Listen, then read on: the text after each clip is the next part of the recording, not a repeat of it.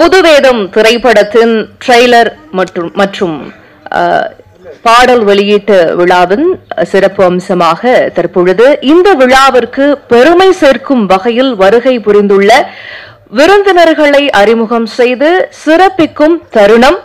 அவர்களை சிறப்பிப்பதற்காக இயக்குனர் ராசா விக்ரம் மற்றும் இணை தயாரிப்பாளர் மஞ்சுநாத் அவர்களை மேடைக்கு அன்போடு அழைக்கிறோம்.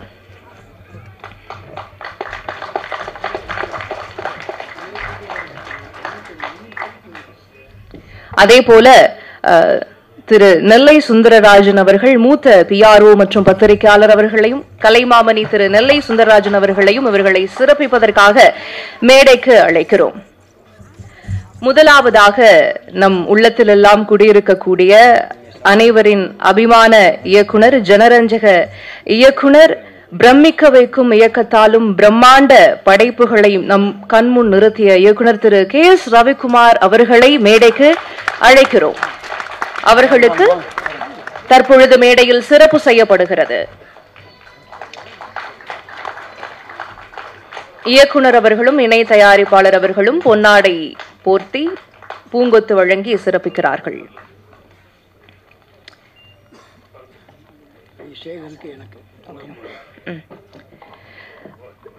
தொடர்ந்து இயக்குனர் மற்றும் தயாரிப்பாளர் திரு வி சேகர் அவர்களை மேடைக்கு அழைக்கிறோம். அவர்களுக்கு திரு நெல்லை சுந்தரராஜன் அவர்கள் சிறப்பு செய்வார்கள்.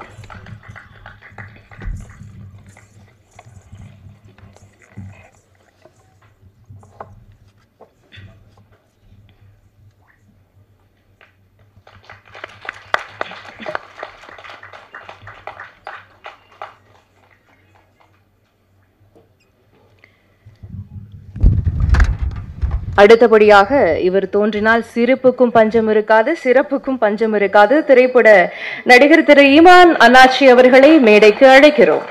அவர்களுக்கு தற்பொழுது மேடையில் இயக்குனரும் இணை தயாரிப்பாளரும் சிறப்பு செய்கிறார்கள்.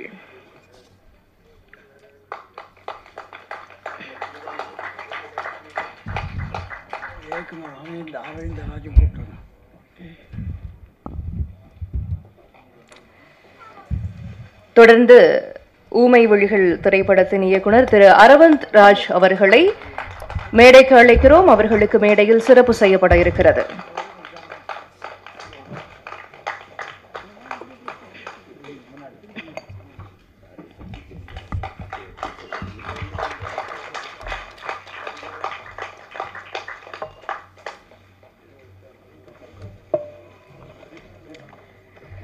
தொடர்ந்து புது வேதம் திரைப்படத்தின் இசையமைப்பாளர், வேதம் புதுதிலிருந்து தற்பொழுது புது வேதம் திரைப்படத்தின் இசையமைப்பாளராக திரு ரவி தேவேந்திரன் அவர்களை மேடைக்கு அழைக்கிறோம். அவர்களுக்கு மேடையில் சிறப்பு செய்யப்படுகிறது.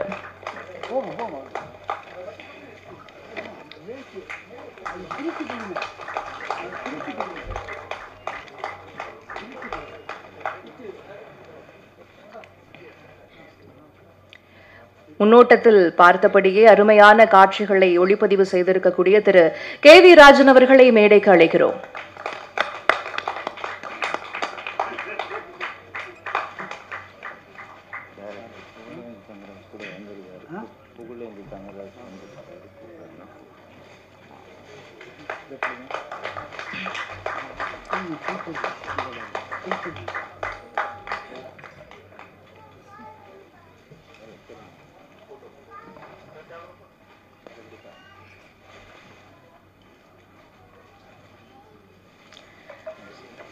தொடர்ந்து கவிஞர் வ கருப்பன் மற்றும் கவிஞர் வ கருப்பன் அவர்களை மேடைக்கு அழைக்கிறோம்.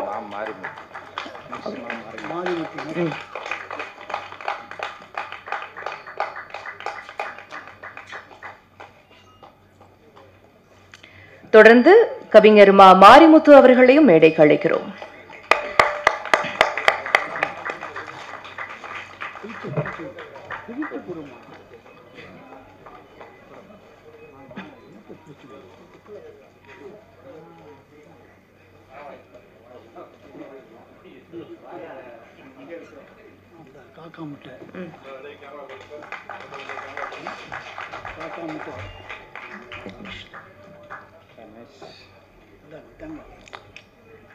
முன்பு நம்முடைய கவனத்தை எல்லாம் ஈர்த்திருந்த அந்த சிறுவர்கள் தற்போது வளர்ந்திருக்கிறார்கள். காக்கா முட்டை திரு விக்னேஷ் அவர்களையும் தொடர்ந்து திரு ரமேஷ் அவர்களையும் மேடைக்கு அழைக்கிறோம்.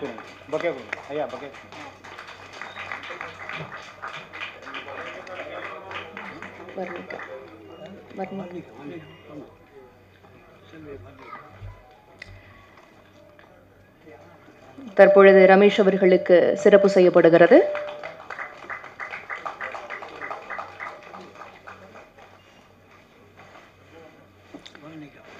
செல்வி வர்ணிகா அவர்களை மேடைக்கு அழைக்கிறோம்.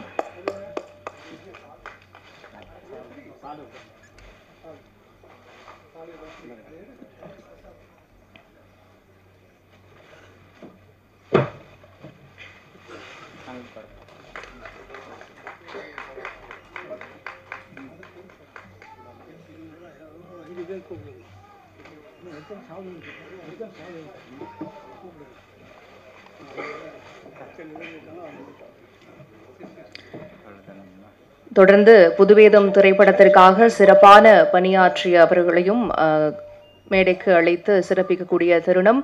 மல்லிகா ராமமூர்த்தி அலுவலக நிர்வாகம் அவர்களை மேடைக்கு அழைக்கிறோம்.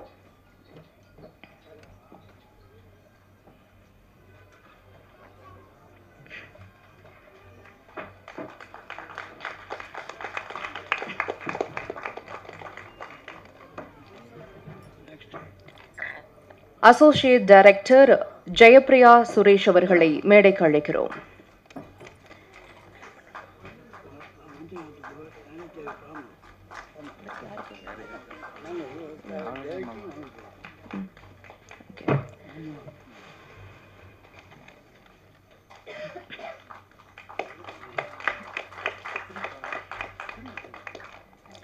தொடர்ந்து இணை தயாரிப்பாளர் மஞ்சுநாத் புகழ் அவர்களுக்கு இயக்குனரும் நெல்லை சுந்தரராஜன் ஐயா அவர்களும் சிறப்பு செய்வார்கள்.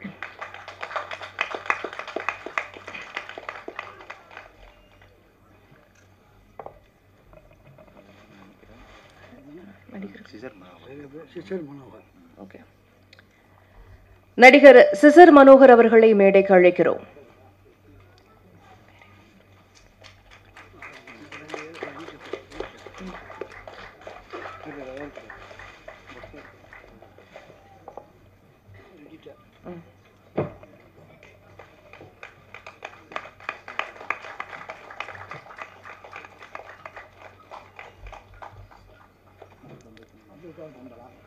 எடிட்டர் நவீன் அவர்களை மேடைக்கு அழைக்கிறோம்.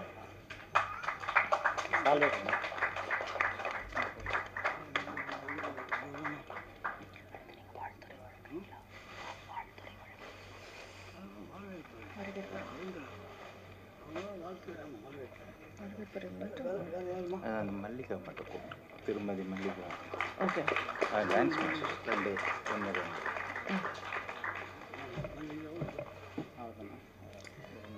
திருமதி மல்லிகா அவர்களை மேடைக்கு அழைக்கிறோம்.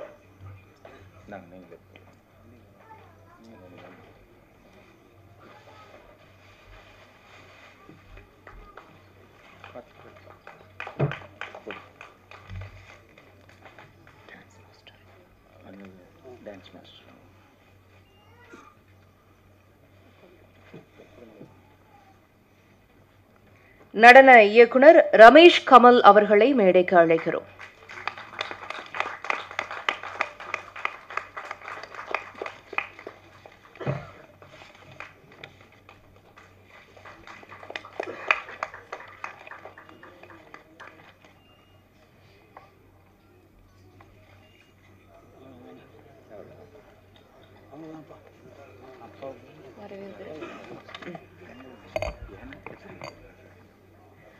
தொடர்ந்து 750 திரைப்படங்களுக்கு மேலாக மக்கள் தொடர்பு பணியாற்றி வரும் பத்திரிகையாளருமான கலைமாமணி திரு நெல்லை சுந்தரராஜன் அவர்கள் தற்பொழுது வரவேற்புரை வழங்கி இந்த நிகழ்வை சிறப்பிக்க இருக்கிறார்கள். அவருக்கு இயக்குனர் சிறப்பு செய்கிறார்.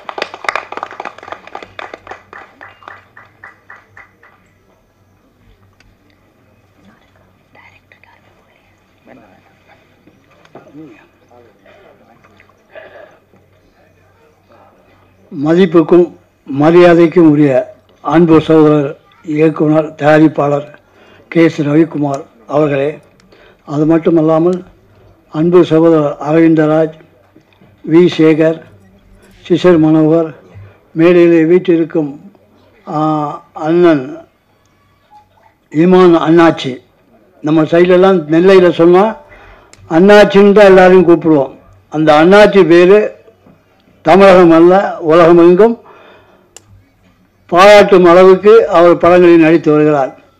அனைவரையும் வருக வருக என்று வரவேற்கிறேன். அது மட்டுமல்லாமல் பத்திரிகை அனைத்து சக நண்பர்களையும் எல்லாரையும் இந்த படத்துக்காக சிறப்பாக நீங்கள் எழுதி ஊக்கப்படுத்த வேண்டும். ராசா விக்ரம் வேறு யாரும் அல்ல, அவருடைய தந்தை 10 படங்களுக்கு மேலே இயக்கியுள்ளார், எடிட்டரும் கூட. என்னிடம் PRO அசிஸ்டண்டாகவும் பணியாற்றி இருக்கிறார் ராசா விக்ரம். 25 உதவியாளர்களில் அவரும் ஒருவர். அவர் 5வது படம் இப்பொழுது புது வேதம் பண்ணியிருக்கிறார். உங்கள் அனைவருடைய பாராட்டுதலுடன் உங்களுடைய கைவண்ணம் எழுத்துக்களை மக்கள் மத்தியில் கொண்டு சேர்க்கும் வகையில் உங்கள் அனைவரையும் வருக வருக வருக என்று வரவேற்கிறேன். நன்றி.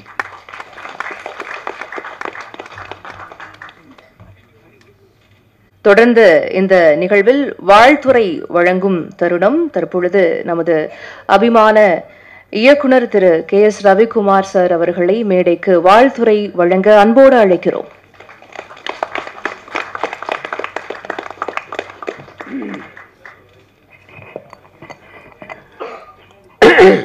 அனைவருக்கும் வணக்கம்.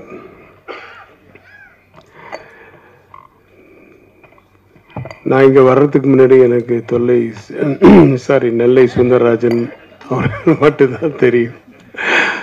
அவருடைய அன்பு தொல்லைனால தான் நான் இங்கே வந்தேன். ஆனால் இங்கே வந்து இந்த ஒரு விஷயத்தில் எனக்கு ரொம்ப சந்தோஷம். முதல்ல இனிமையான குரலில் அழகான தமிழில் அனைவரையும் அழைத்த அபிநயா, நல்லா இருக்கு, வாய்ஸ் குரல் வளம் நல்லா இருக்கு. அப்புறம் என்னுடைய பழைய நண்பர்களான திரு வி. சேகர், அண்ணாச்சி, அரவிந்தராஜ் சார், சிசர் மனோகர், இவங்க எல்லாரும் பார்க்கறதுக்கு ஒரு வாய்ப்பு வேற கிடைச்சது. அவங்களுடைய கொஞ்ச நேரம் பேசிட்டு ஒரு வாய்ப்பு கிடைச்சது. ரொம்ப தேங்க்ஸ் நெல்லை. முக்கியமா நான் இன்னொருத்தரை இங்க பார்த்து வேந்தேன். அதாவது இசையமைப்பாளர் தேவேந்திரன் அவர்கள். நிறைய பேருக்கு தெரியாது அவர் யாரு அப்படின்ட்டு இன்னைக்கு இருக்கிறவங்களுக்கு.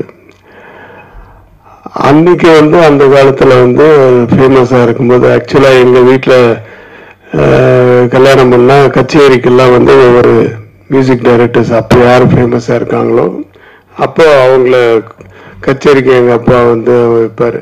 ஸோ எங்க அக்கா கல்யாணத்துக்கு ஏம் ராஜா ஜிகே அப்போ 1977 87 எனக்கு மேரேஜ் ஆகும்போது சங்கர் கணேஷ்.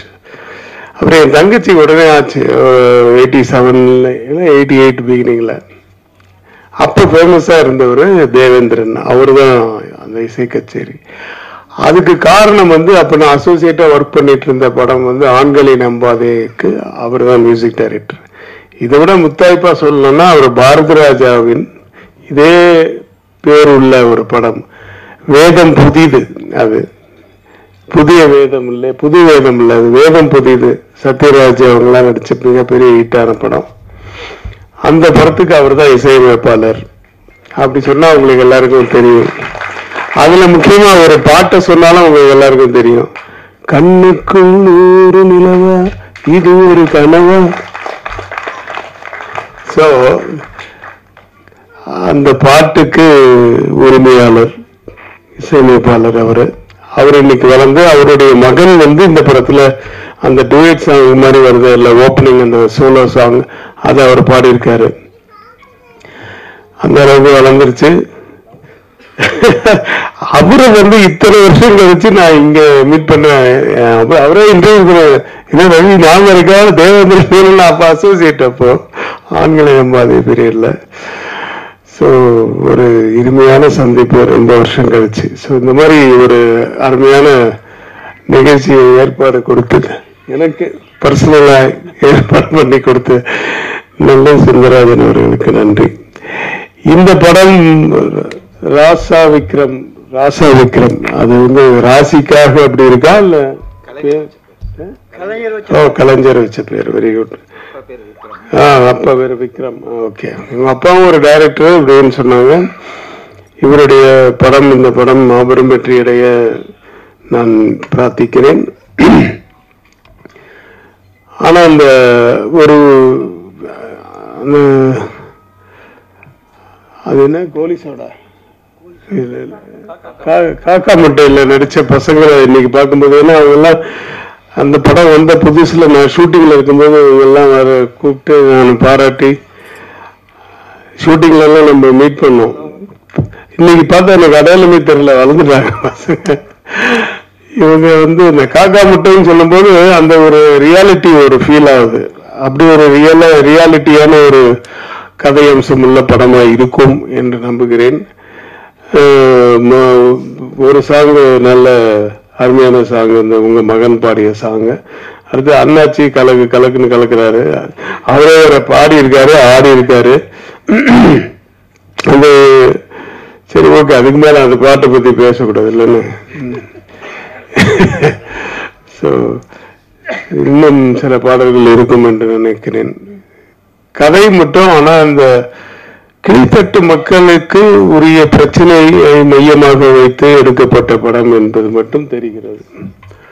அது ஒரு திருமாவளவன் சார் வந்து இந்த படத்தை பார்த்திருக்காரு அப்படின்னா அவங்களுக்கு போட்டு காமிச்சிருக்காங்கன்னு சொன்னும் போது அதுல ஏதாவது வந்து அந்த ஏழை மக்களுக்கு வந்து ஏதாவது ஒரு நியாயத்தை பற்றி கூறிய ஒரு படமாக இருக்க வேண்டும். அது அந்த வகையில வந்து அது கண்டிப்பா பாராட்டு மட்டும் இல்ல, பணம் மட்டும் இல்ல, உங்களுக்கு சில விருதுகளும் கிடைக்கும் என்று நினைக்கிறேன். மற்றபடி இந்த யூனிட்ல இருக்க மற்ற யாரும் எனக்கு தெரியாது, ஹீரோயின். இப்ப இவங்க பசங்க தான் இவங்க சொல்லிதான் எனக்கு ஞாபகம் வந்துச்சு. அந்த மாதிரி வளர்ந்துட்டாங்க. அண்ணாச்சி நடிச்சிருக்காங்க. அது இவரு சிசர் மனோகர் நடிச்சிருக்காரு மெயின் கேரக்டர். அவர் நிறைய பேசுவாரு. இப்ப வடிவேலு பத்தி மட்டும் பேசாதுப்பா. ஸோ அவங்களுக்குள்ள ஒரு அன்பு சண்டை இருக்கு நிறைய சின்ன வயசுல இருந்து. ஸோ நிறைய ஆர்டிஸ்டுகள் இருக்காங்க. இந்த படம் ஒரு ஜனரஞ்சகமாகவும் இருக்கணும், மக்களை போய் சென்றடைய வேண்டும் அப்படின்னு வாழ்த்துட்டு, வேற என்னென்ன திருமா சார் வராரா? ஆண்டவே இதுதான் அஞ்சரையிலேருந்து சொல்றீங்க.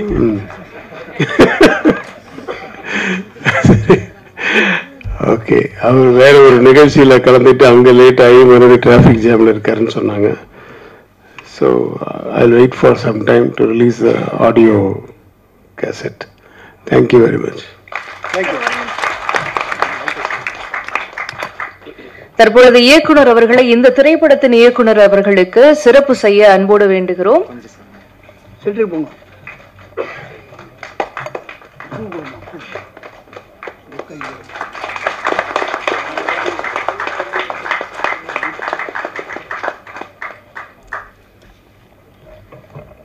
நன்றி சார். தாம் இருக்கக்கூடிய இடத்தில் இருக்கக்கூடிய சின்ன விஷயத்தை கூட அவர் கவனிக்க தவறவில்லை என்பதுதான் இங்க நமக்கெல்லாம் சிறப்பு சேர்க்கக்கூடிய ஒரு விஷயமாக அமைந்திருக்கிறது. தொடர்ந்து இந்த வாழ்த்துறை வழங்குவதற்காக இயக்குனரும் தயாரிப்பாளருமான திரு வி சேகரையா அவர்களை மேடைக்கு அன்போடு அழைக்கிறோம்.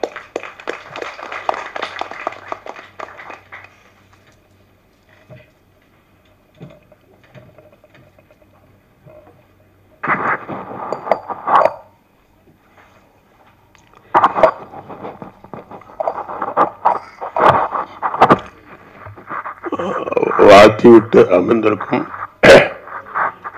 இயக்குனர் ரவிக்குமார் அவர்களே,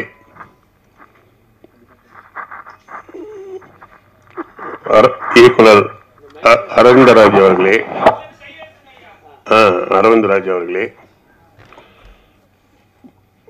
ஐயா இசையமைப்பாளர் தேவநாதன் ஐயா அவர்களே, தேவேந்திரன் ஐயா அவர்களே, அண்ணாச்சி அவர்களே, மற்றும் மேடையிலே அமர்ந்திருக்கக்கூடிய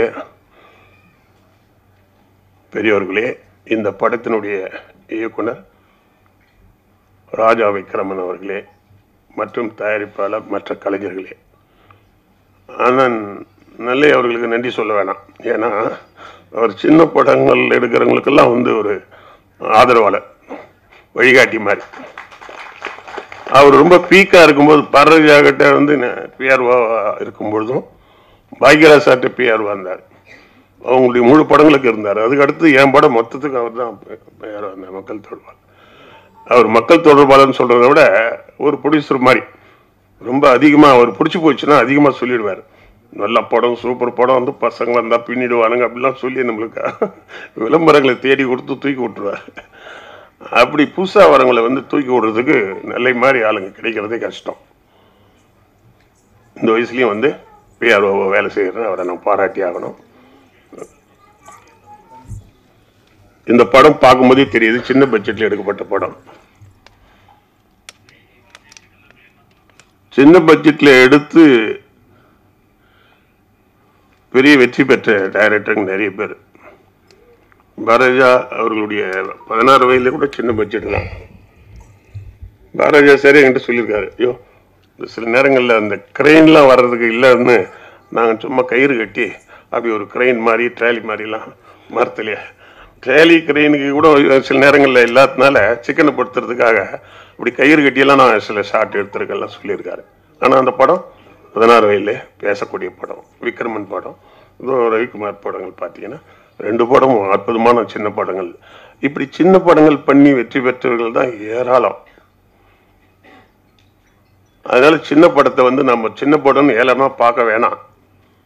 ஆனா ஒரே ஒரு விஷயம், அன்னைக்கு சின்ன படங்கள் இருக்கும் பொழுது போட்டிகள் கம்மி. இப்போ மீடியாக்கெல்லாம் வேறெல்லாம் வந்துருச்சு, டிவி வந்துருச்சு, ஓடிடி பிளாட்ஃபார்ம் வந்துருச்சு, போட்டிகள் நிறைய வந்துச்சு.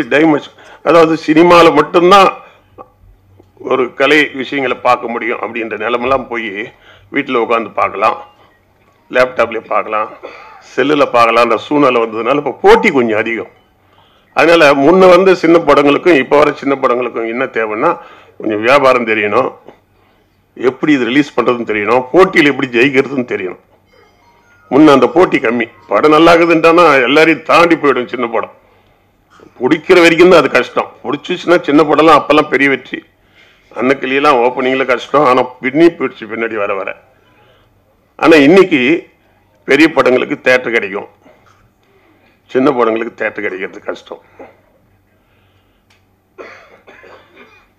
என் படங்களுக்கே அன்னைக்கு உதயம், அபிராமி, அண்ணா எவ்வளவு பெரிய படம் வந்தாலும் என் படத்துக்கு ஒதுக்கிடு எனக்கு. அதாவது என்னன்னா நான் படம் நான் சின்ன படம் எடுக்கிறேன், ஆனா ரிலீஸும் போதே பூஜ்யம் போதே என்ன போடுவேன்னாக்கா உதயம், அபிராமி, அண்ணா அப்படின்னு போட்டு தேதியும் போடுவேன்.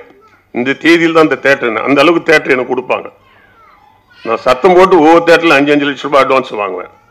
சின்ன படம், ஆர்டிஸ்ட் யாருன்னே இருக்காது, 5 லட்சம் ரூபாய் அட்வான்ஸ் கொடு. 100 நாள் ஓடுது இல்ல, 100 நாளைக்கு எவ்வளோன்னு கேட்பேன் வசூல். சார் ஒரு 5 லட்ச ரூபா 20 லட்ச ரூபா வரும். எங்க ஷேர் என்ன வரும்? 10 ரூபா வரும். 5 ரூபா அட்வான்ஸ் கொடு. நான் எதுக்கு ஃபைனான்ஸுக்கு போய் உட்காரணும்? முன்னாடியே கேட்டு வாங்குவேன் உதயம் தேட்டர் எங்கெல்லாம். அது என்னன்னா அந்த ஒரு அந்த காலகட்டம் நல்லா இருந்தது. இப்ப போட்டி அதிகமா இருக்கு. படம் பண்ண வர தப்பு இல்லை, போட்டி அதிகமா இருக்கும்போது கொஞ்சம் நாம கவனம் செலுத்தணும், உழைக்கணும். அந்த உழைப்பு கொஞ்சம் கூடுதலா இருந்தால் மட்டுமே நமக்கு பலன் கிடைக்கும். ஒரு தடவை ரிஸ்க் எடுக்கலாம். சரி, முத ஒரு டைரக்டர் பண்ணாரு, அதனால கொஞ்சம் அதுல பணம் போட்டது முழுசா வரல, இல்ல கொஞ்சம் சுமாரா போச்சு அப்படின்னு 2வது படமாவது பிக்கப் பண்ணிக்கணும். பீம்சிங் சாருக்கு முத படம் ஓடல, சொட அடி, அது ஐயாக்கெல்லாம் தெரியும். அந்த ஒரு படம் தான், அந்த ஒரு படத்திலேயே பார்த்தாரு, என்னோட அது பணத்தை விட்டுட்டுமே, நல்லா பண்ணிருக்கலாமேன்னு பீம்சிங் சார் யோசனை பண்ணி, அதுக்கப்புறம் எத்தனை சில்வர் ஜூப்ளின்றீங்க, 20 சில்வர் ஜூப்ளி போய் நிக்கிறேன். ஏன்னா தோல்வி முன்ன பின்ன வரலாம், அது எல்லாருக்கும் மனுஷனுக்கு சகஜம் தான். ஆனா அது தோல்வியவே இருக்கக்கூடாது. நம்ம போட்ட பணம் கொஞ்சமாவது வரணும். அப்பதான் அடுத்ததுக்கிட்ட ஒரு கடை வாங்கி அடுத்த படம் பண்ண முடியும். ஏன்னா வீட்டில் கிராமத்தில் பார்த்துருக்குறோம், சொத்து பங்கு பிரிக்கும் போது ஒரு ஆளுக்கு நிலத்தை பிரித்து கொடுக்கும்போது 2 மரம் 2 மாடு வந்து பெருசாக கொடுத்துட்டாங்கன்னு வச்சுக்க, சார் அடிச்சுக்குவான். இப்படி பங்காளியில் வந்து அண்ணனுக்கு 2 மாடு பெருசாக கொடுத்துச்சு, எனக்கு இது 2 ஒரு 2 அடி நிலத்தை கொடுத்தா கூட ஒத்துக்க மாட்டான். அப்போ 10,000 20,000 பங்காளி சொத்து பிரிக்கும் போது தகராறு வருது 10,000த்துக்கே. ஆனால் சினிமாக்களை கொண்டு வந்து எத்தனை லட்சத்தை போடுற, இது எடுக்கணும் இல்லையா? பங்காளிக்கு 10,000 விட்டு கொடுக்க மாட்டாங்க. அவன் மட்டும் நான் தனியாக பிறந்தானா எப்படியா விட்டு கொடுப்பேன்னா வெட்டு குத்துல போகும். மொத்தமே பார்த்தா 10,000 ரூபாய் பிரச்சனை தான். அப்ப 10,000 ரூபாய் என்றது எவ்வளவு வேல்யூவானது கிராமத்துல. அக்கா தங்கச்சி கூட ஒரு நகை நட்டு விஷயத்துல ஒருத்தர் கல்யாணம் பண்ணும் போது இன்னொருத்தருக்கு 10,000 அதிகமா போட்டானா, ஆஹா நான் இனிமேல் அந்த வீட்டுக்கே வரமாட்டேன். ஒரு 10,000 நகைறது ரொம்ப சாதாரணம். ஆனா இந்த படம் எடுக்கிறது எவ்வளவு லட்சத்தை கொண்டு வந்து போடுறோம். அப்ப இது ரத்தம் சிந்தணும், பல பேரோட இணைஞ்சு செய்யணும், டீமா வேலை செய்யணும். 16 வெற்றி பெற்றதுன்னா வெறும் பாரதிராஜாவுக்காக வெற்றுது. பாரதிராஜா ஒழிப்பு, இளையராஜா ஒழிப்பு, உள்ளுக்குள்ள நடிகர் கமலஹாசன் யாரு அதுல போராடினாங்கன்னு தெரியாது, அத்தனை பேரும் போட இருப்பாங்க. டீம் ஒர்க்கில் ஜெயிக்கலாம். ஒரு வண்டி நிக்குது வண்டியில வெளியில, அந்த வண்டியை ஒரு ஆள் தள்ளி விட முடியலன்னா 10 பேர் சேர்ந்தா தள்ளி விட்டுடலாம். கூட்டு முயற்சின்னு பேர். அது சூப்பர் கூட சவுத்து இருக்காரு. ஒரு காலத்துல ஆரம்பத்தில் ஒரு 4-5 பேர் ஒன்னா சேர்ந்து கூட்டாதான் அந்த படம் பண்ணி ஜெயிச்சாங்க. யாரு கலைஞர் அவர்களே கூட எம்ஜிஆர் கலைஞர்லாம் மேகலா பிக்சர்ஸ் ஒண்ணு பண்ணி 4 பேர் ஒன்னா சேர்ந்தாங்க. ஏன்னா அப்படிதான் ஜெயிச்சாங்க. ஜெயிச்சிட்டு பிறகு அப்புறம் தனியே போலாம். ஆத்துல தண்ணி வரும்போது எல்லாரும் கை பிடிச்சிட்டு ஒன்னா நடக்கணும். ஏன்னா தண்ணி அடிச்சுட்டு போயிடும். தண்ணி இல்லாத போது எது கை பிடிச்சி நடக்க போற, தண்ணியே இல்லை நீமான் விழுந்துக்கிட்டும் போகலாம். அந்த மாதிரி பிரச்சனைகள் இருக்கும்போது சினிமாவில் இருக்கும்போது ஒரு 4 பேரை கூட்டு சேர்ந்துக்கிட்டு, நான் முதலீடு பண்றேன், நீ தேட்டர் பிடி, நான் விளம்பரம் பண்றேன் அப்படின்னு ஒரு 4 பேர் சேர்ந்தீங்கன்னா அந்த படம் பெரிய படம் ஆயிடும். கூடி வாழ்ந்தால் கோடி நன்மை. இது எதுக்கு அந்த படம் எடுத்தேன்னா, நானே சில நல்ல கதைகள் எடுக்கிறதுக்கு நான் எவ்வளவோ ட்ரை பண்ணேன். ஏவிஎம்ல ஒரு கதை சொன்னேன், அந்த கதை உங்களுக்கு பிடிக்கல. தேவர் பிலிம்ஸுக்கு சொன்னேன், அந்த கதை பிடிக்கல அவங்களுக்கு. இந்து பத்திரிகைக்காரர் அவருக்கு சொன்ன பிடிக்கல. இராது நாம சொல்ற எனக்கு இவங்களுக்கு பிடிக்கிற கதையை சொல்றது என்கிட்ட இல்லை. இதுதான் உண்மை விஷயம். நான் முழு சினிமாக்காரன் இல்லை, கொஞ்சோண்டு ஐட்டம் வச்சுக்கிட்டு உள்ள வந்துட்டேன். என்கிட்ட இருக்கிற பொருள் இந்த கடையில் உள்ளதான் இருக்கு, நீங்க கேட்கிற பொருள் என்கிட்ட இல்லை. அதனால என் கதையை நீங்க எடுங்க, இல்லைன்னா வேணான்னு வந்துட்டேன். இவ்வளவு பெரிய கம்பெனிங்கெல்லாம் விட்டு வந்தேன். விட்டுட்டு நானே ஒரு 4-5 பேரை பிடிச்சேன். சின்ன ஆளுங்களை 2 லட்ச ரூபா போடுங்கன்ட்டு ஒரு டீம், ஒரு 10 பேரை ஒன்னா சேர்த்து என் கதையை எடுக்கிறதுனா நீ யார் வேணாலும் வா, நீ ரோட்ல இருக்கிற கூட வா, என் கதையை தான் எடுக்கணும். ஏன்னா எனக்கு அது மட்டும் தான் தெரியும். ஒரே 2 பாடல் மட்டும் வச்சுக்கிட்டு இருந்தா என்ன பண்ணும், கச்சேரியில் எதோ ஒன்னாலும் கேட்டா பாட முடியுமா? இருக்கிற 2 பாட்டை பாட்டி கைத்தட்டில் வந்துடணும். அப்படித்தான் நான் வந்தேன்.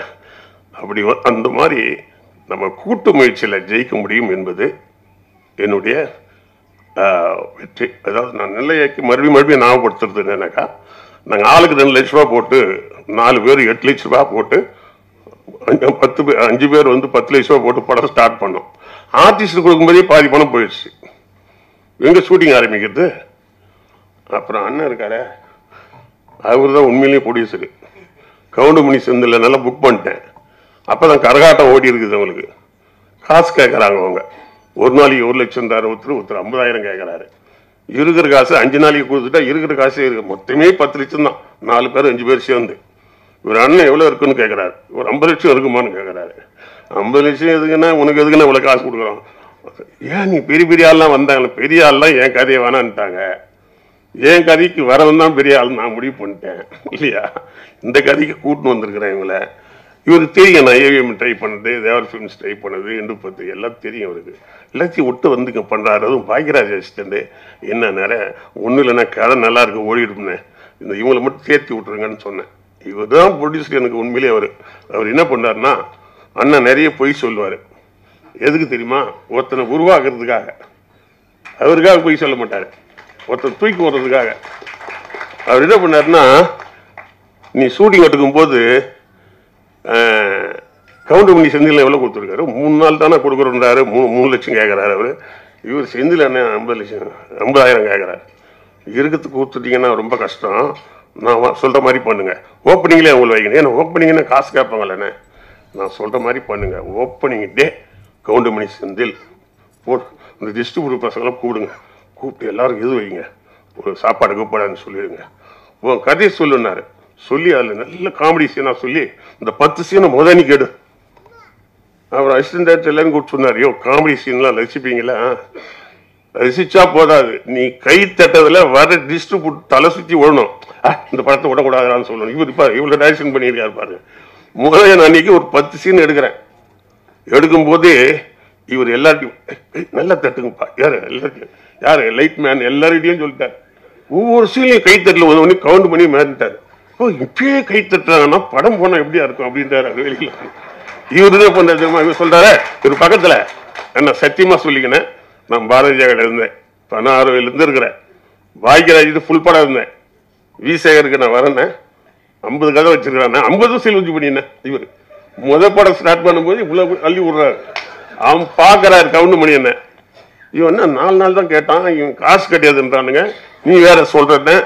ஆனா கதை சூப்பர் சீன்ஸ் வச்சிருக்கானே, கரகாட்டக்காரன அப்படி தூக்கி போட்டோம், இவன் சொல்ற செய்யலே அப்படி தூக்கி போட்டோம் அப்படின்றாரு. அப்ப காசு இவன் காசு கொடுக்கணுமாயா, இவன்கிட்ட வாங்கணுமா என்னாரு. அண்ணே நீ இந்த படம் படம் நினைச்சு பண்ணுங்க அப்படின்ட்டு அவங்க கராரா காசுல இருந்தவங்க 2ஆம் நாள் வரும்போது இன்னும் எத்தனை நாள் உனக்கு தேவை அப்படின்னு கேட்கறாங்க. ஒரு 6-7 நாள்.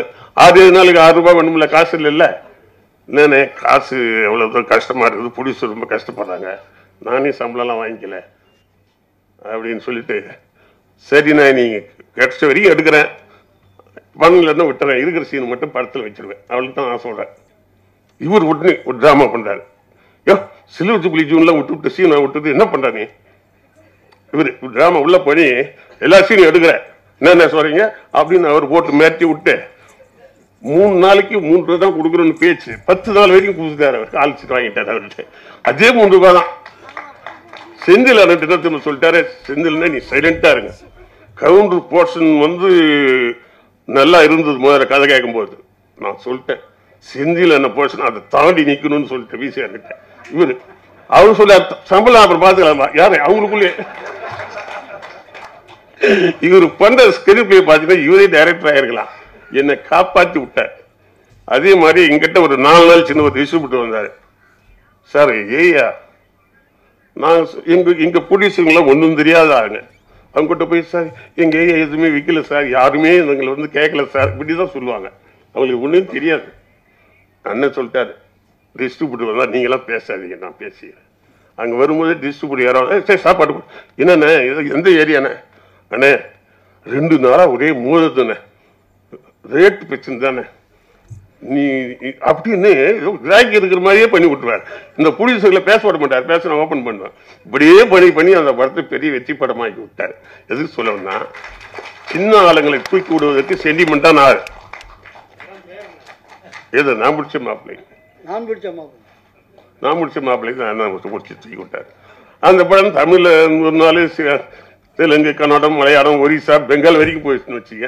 எதுக்கு சொல்ல வரனா கதையை கேட்பார், அவர் நாலேஜ் உள்ளவர், கதையை கேட்டுதான் அந்த மாதிரி இந்த பசங்களா சின்ன யூத்துங்களா வளர்த்து விடுறாரு. நான் ஒண்ணு நான் என் அனுபவத்தில் சொல்லிக்கிறேன். நானு தயவு செய்து நாம தனியே ஒரு காசு இருந்தா தனி ஆட்டோல போலாம், காசு கம்மியாகுதுன்றதுக்காக நடந்து போக வேணாம், ஷேர் ஆட்டோல போங்க, ஆளுக்கு 5 ரூபாய் போட்டா அதே ஊருக்கு போயிடலாம்ல.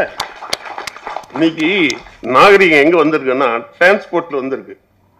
இருக்கப்பட்டவனும் ஒரு தாம்பரம் போனோம்னா 1 மணி நேரத்துல போகலாம், எப்படி பென்ஸ் கார் எடுத்துட்டு போகலாம். இல்லாதப்பட்டவனும் ஒரு ஆட்டோ வச்சுக்கிட்டு போகலாம். அதை விட இல்லாதவன் என்ன பண்றது தெரியுமா, அதே ஒரு ஆட்டோவே ஷேர் ஆட்டோல அதே 1 மணி நேரத்தை போய் சேர்ந்துடலாம்.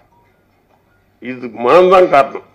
கூட்டு முயற்சி என்பது மிகப்பெரிய ஒரு வெற்றியை தரும். எம்ஜிஆர் போன்றவர், அதாவது கலைஞர் போன்றவர்களாம் கூட்டு முயற்சியில் தான். அவங்கெல்லாம் பிரைவேட் கம்பெனி அந்த காலத்தில் வேலை செய்தாங்க. நேஷனல் பெரிய ஸ்டுடியோக்கள்ல உட்கார வச்சுட்டு மாச சம்பளம் கொடுப்பாங்க கலைஞருக்கு, எம்ஜிஆர் போன்றவருக்கே. அதுல இருந்து விடுதலை வர்றதுக்கு அவங்களாம் கூட்டு முயற்சியில் தான் படம் பண்ணாங்க. ஆகவே தயவு செய்து சொல்றேன், நீங்க இந்த நல்ல விளம்பரம் பண்ணி தேட்டரை பிடிச்சி போட்ட காசை எடுக்கிற மாதிரி பண்ணி வெளியில வந்துட்டீங்கன்னா அந்த 1 காசு போதும். நான் ஒரே ஒரு படம் மட்டும்தான் கஷ்டப்பட்டேன். நான் முடிச்ச மாப்பிள்ளை சொந்த படம்.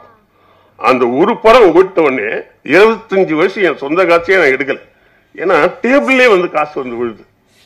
சார் வச்சுங்க சார் ஏன் ஏரியாண்டா, நான் வர மூழ்கிக்கு வர காசை எடுத்து ஓரம் வச்சுக்கிட்டு அப்புறம் ஷூட்டிங் போவோம்.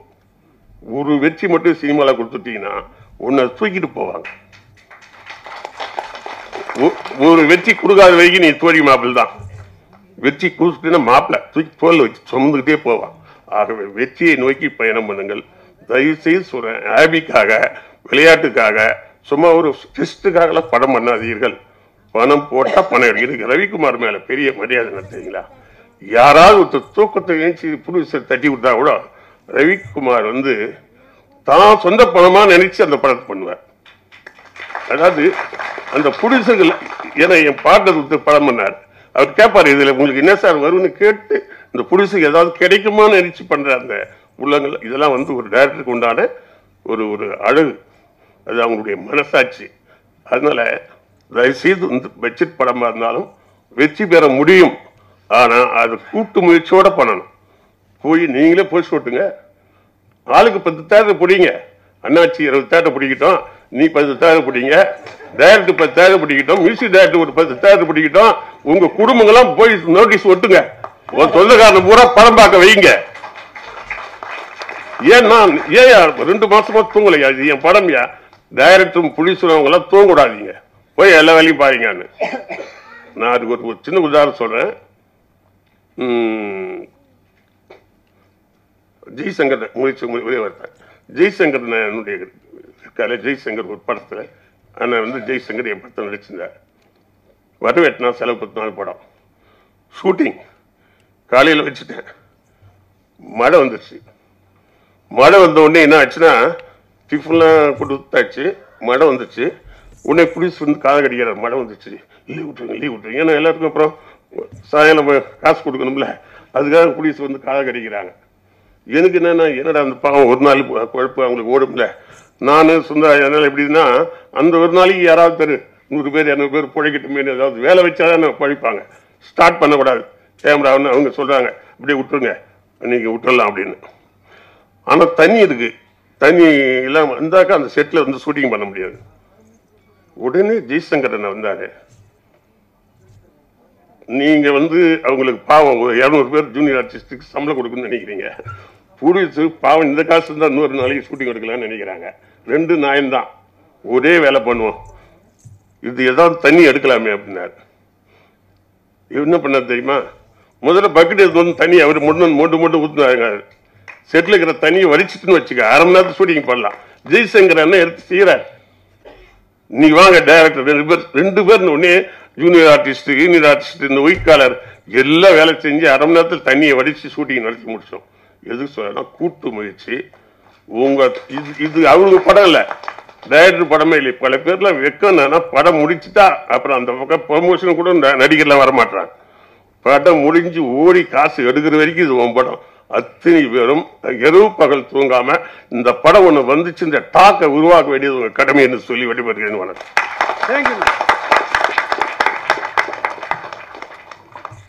போன்றவர்கள் திரைத்துறையின் முன்னவர்கள் கால சுழற்சியில இந்த திரைப்படம் எப்படி பரிணாம வளர்ச்சி அடைந்து OTT தளம் வரை வந்திருக்கிறது, இது போன்ற திரைப்படங்கள் எப்படி திரை அரங்கிற்கும் மக்களுக்கும் கொண்டு செல்லப்பட வேண்டும் என்பதை அழகாக அறிவுரைகளாக வழங்கியிருந்தார்.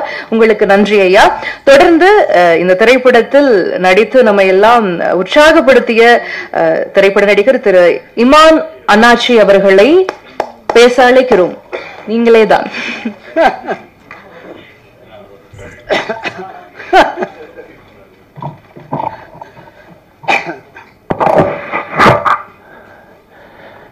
அனைவருக்கும் வணக்கம். எல்லாம் எப்படி இருக்கீங்க? நல்லா இருக்கீங்களா? நல்லா இருக்கும். கிட்டத்தட்ட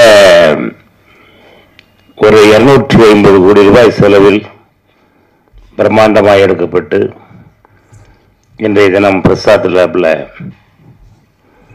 மிக பிரம்மாண்டமாக திருவிழா கூட்டத்தில் இந்த ஆடியோ விழாவை, இந்த படம் பேர் என்ன, மாமன்னன் தானே படம் பேரு, மாமன்னன், இந்த விழாவில் உங்களை சந்திப்பதில் எனக்கு ரொம்ப மகிழ்ச்சி. ஏன்னா எது கேட்டாலும் ஆமான்னு சொல்லுவீங்க நீங்க. சேகர் சொன்ன மாதிரியா? ஆமா. எதற்காக அந்த விஷயத்தை உங்கள்கிட்ட பதிவு பண்ண அப்படின்னா,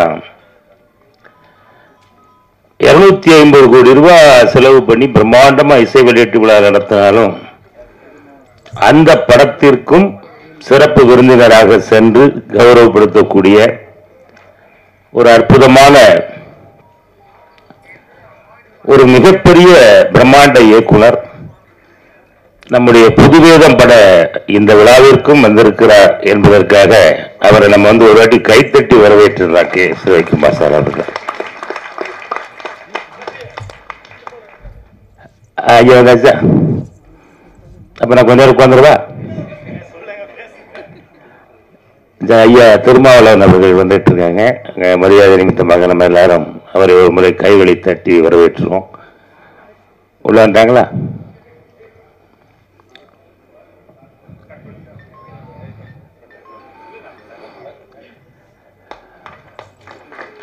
நம்முடைய புதுவேதம் திரைப்பட ஆடியோ ட்ரெய்லர் வெளியீட்டு வருகை தரும்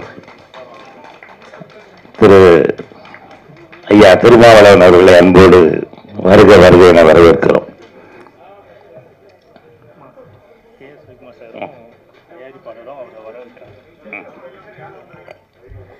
நாடாளுமன்ற உறுப்பினர் திரு திருமாவளவன் ஐயா அவர்களுக்கு தற்பொழுது இயக்குனர் கே.எஸ். ரவிக்குமார் அவர்களும் இந்த திரைப்படத்தின் இயக்குனருமான ராசா விக்ரம் அவர்களும் பொன்னாடை அணிவித்து சிறப்பு செய்கிறார்கள்.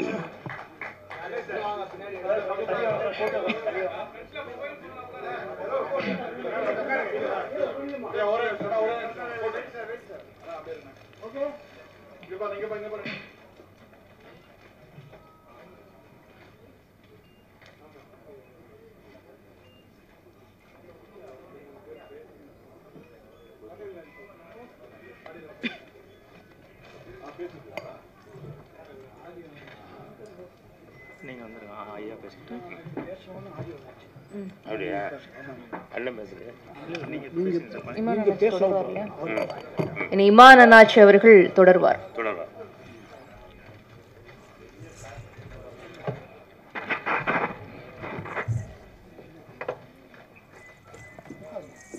அண்ணன் திருமாவளவன் அவர்கள் நம்முடைய இந்த நிகழ்ச்சிக்கு வந்ததற்காக நாமெல்லாம் பெருமையோடு அவர்களை ஒரு முறை கைகளை தட்டி நம்முடைய மரியாதையை அவர்கள் தெரிவிப்போம்.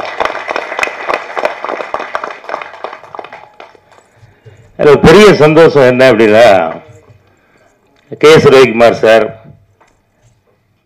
வெற்றி படைப்புகளில் அடேங்கப்பா நம்ம ஐயா அரவிந்தராஜ் ஐயா அவர்கள் மற்றும் குடும்ப படைப்புகள் பலவற்றை இன்றும் தமிழ்நாட்டில் நம்முடைய நினைவில் தங்க வைத்து தங்கமான இயக்குனராக இன்று வரை நம் மனதில் இடம் பிடித்த மாமரியாதைக்குரிய ஐயா எஸ்வி சேகர் சொன்ன நீங்களா ஒரு மாதிரியே பார்க்குறேன் எனக்கு தெரியுது. எஸ் இல்லை, வெறும் வி சேகர் ஐயா அவர்களுக்கும் நம்முடைய வரவேற்பை தெரிவிச்சுக்கிடுவோம். இந்த மேடையிலே அலங்கரித்துக் கொண்டிருக்கக்கூடிய டான்ஸ் மாஸ்டர் அவர்களும் அண்ணன் சிசர் மனோகர் அவர்களும், இப்போ நீங்களாம் பார்த்து ஒரு பாட்டை பார்த்து பயந்துருப்பீங்கள்ல, சிக்கான் சிக்கான் ஜின்னுக்கு தான் அப்படின்னு சொல்லின்னு. அந்த பாட்டு வந்து பாடி முடித்த உடனே, எழுதி முடித்த உடனே அந்த பாட்டில் எழுதுனது யார் அப்படின்னு கேட்டேன். அப்புறம் அண்ணன் மாரிமுத்துன்னு ஒரு புதுமுக கவிஞர் அப்படின்னா, யார் எந்த ஏரியா அப்படின்னா, எங்க உங்கள் வீட்டுக்கு பின்னாடி தாங்க உட்காந்துருக்காரு அப்படின்னாப்புல. அப்புறம் தான் தெரியுது எனக்கு கிட்டத்தட்ட ஒரு 20 வருட காலமாக அவர் அண்ணன் எனக்கு தெரியும், மாரிமுத்து. அவர் தான் அந்த பாட்டை ஜிக்கான் ஜிக்கான் ஜினுக்கானா என்ன அந்த பாட்டு அப்படி அதானே அவர்தான். அப்புறம் அவர்கிட்ட ஃபோன் பண்ணி கேட்டேன், அண்ணா பாட்டு எழுதியிருக்கீங்களே அது ஜிக்காம்னா என்ன அப்படின்னு கேட்டேன். ஜிக்காம் அப்படின்னா அது ஒரு பயங்கரமான ஒரு வார்த்தைனே, அதுக்கு நான் நேரில் வந்து உங்களுக்கு அர்த்தம் சொல்கிறேன்னா இன்ன வரைக்கும் சொல்லவே இல்லை. அதுக்கப்புறம் இயக்குனர் ராஜா விக்ரம் அவர்கிட்ட இருந்து ஃபோன் வந்துச்சு, அண்ணாச்சி நாங்கள் ஒரு பாட்டு புதுமையான பாட்டு, இதுவரைக்கும் அரபிக் குத்து பாட்டுக்கு பிறகு இந்த ஒட்டுமொத்த தமிழ்நாடு ஏன் உலகமே திரும்பி பார்க்கக்கூடிய அளவுக்கு ஒரு பாட்டில் இருக்கும் அப்படின்னா அதில் நான் கேள்விப்பட்டேன் ஜிக்கான் தானே அப்படின்னு. ஆமாம். சரி, அந்த பாட்டு யாரை வச்சு பாட போறீங்கண்ணே? உலகமே திரும்பி பார்க்கக்கூடிய அளவுக்கு அந்த பாட்டை பாடி தன்னுடைய கம்பீர குரலில் பாடக்கூடிய ஐயா எஸ்பி பாலசுப்ரமணிய ஐயா இல்லை. மருதமலை மாமணியின் பாடி பயங்கரமான எட்டுக்கட்டையில் பாடக்கூடிய சீர்காழி கோவிந்தராஜன் அவர்கள் இல்லை. அப்புறம் டிஎம் சவுந்தரராஜன் ஐயாவும் இல்லை. இப்போ யாரை வச்சு அந்த பாட்டை பாட போறீங்க அப்படின்னு? உங்களை வச்சு தான் அப்படின்னா அடுத்த அதிர்ச்சியை தாங்கிறதுக்கு ரெடியாக இருக்கணும்ல, அதையும் தாங்கியாச்சு. பாடவே தெரியாத என்ன, ஆடவே தெரியாத என்ன ஆட வச்ச மாஸ்டர் கணேசன் இருக்காரு. பாடவே தெரியாத என்ன பாட வச்ச மரியாதைக்குரிய இந்த விழாவினுடைய நாயகன் திரு தேவேந்திரன் ஐயா அவர்களுக்கு இந்த நேரத்தில் எவ்வளவு நன்றி சொன்னாலும், அதுக்கு அடுத்தாப்புல வந்து இந்த பாட்டை வந்து படமாக்கணும் அப்படின்னா இப்போ தான் ஐயா மரியாதைக்குரிய இயக்குனர் என்ன KS ரவிக்குமார் சொன்னாங்க, வி சேகர் ஐயா வந்து அண்ணாச்சி ஒரு 10 தியேட்டர் பிடிக்கட்டும் அப்படின்னு. அவர் 10 பொண்ணை வேணா பிடிப்பார், தியேட்டர்லாம் பிடிக்க மாட்டார் அப்படின்னா. அப்போ இந்த பாட்டு அங்கே திரையில் போடிக்கிட்டு இருக்கும்போது எனக்கு பின்னாடி ஒரு பெரிய பெருமூச்சு அப்படின்னு ஒரு சத்தம். யார் அப்படின்னு பார்த்தா அந்த பாட்டை எழுதினார் பாருங்க, அவர் மாரிமுத்து.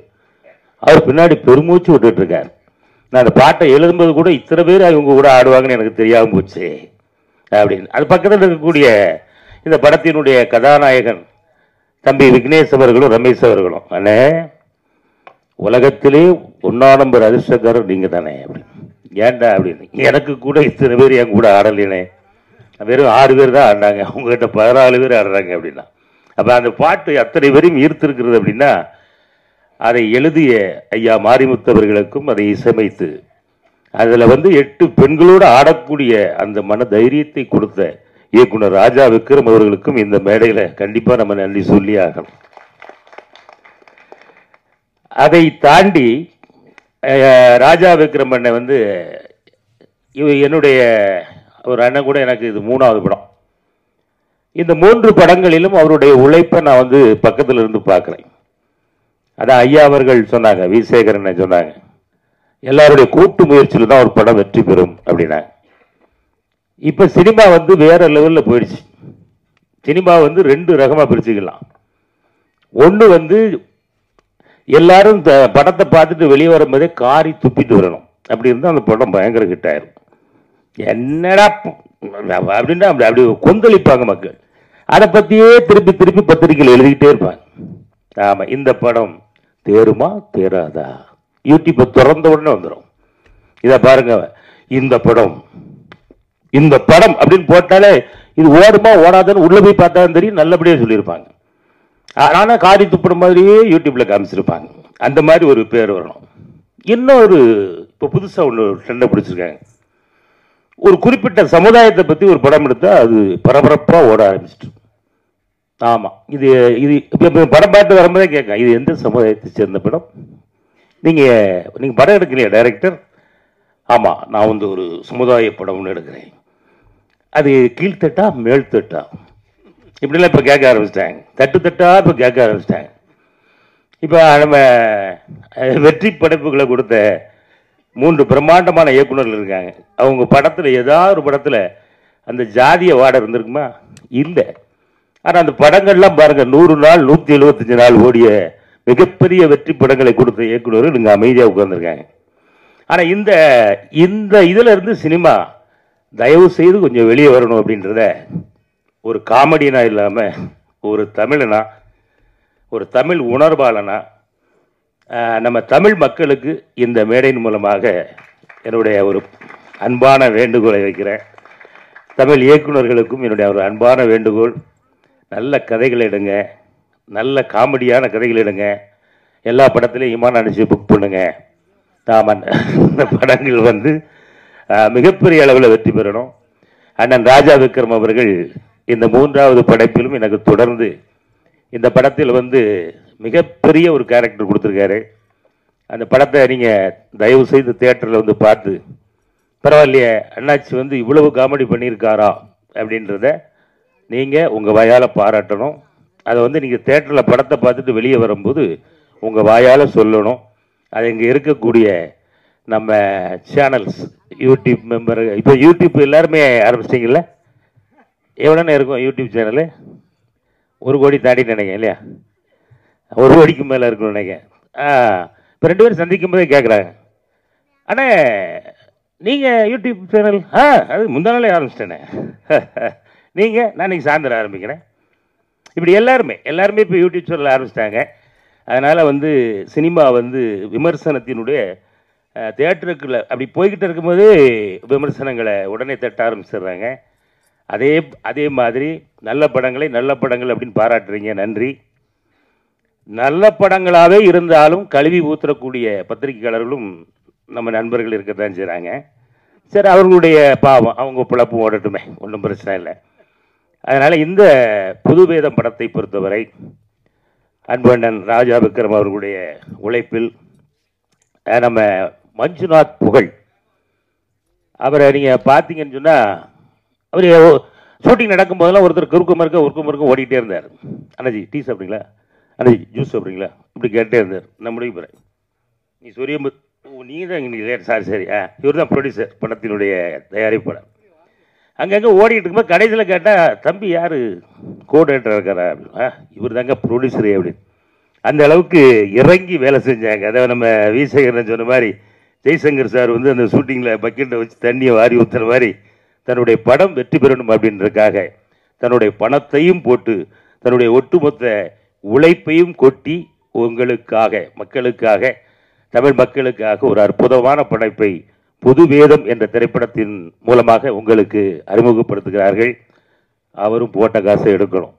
அதனால் பத்திரிகை துறை சேர்ந்த அன்பு நண்பர்கள் அத்தனை பேருக்கும் என்னுடைய அன்பான ஒரு வேண்டுகோள், படங்களை பற்றி உங்களுடைய தனிப்பட்ட கருத்துக்களை எல்லாம், மனஸ்தாபங்கள் எல்லாம் ஒரு சில இடங்களில் சின்ன சின்ன விஷயங்கள் ஏதாவது நடந்திருக்கலாம், அதெல்லாம் மனசில் வைக்காமல் தயவு செய்து படங்களை, வருகின்ற சின்ன பெரிய படங்களை நல்லபடியாக எழுதி சினிமாவை காப்பாற்றி தாருங்கள், சினிமாவை வாழ்விக்க வாருங்கள் என்று உங்களையும் இரு கைகூப்பி வரவேற்கிறேன்.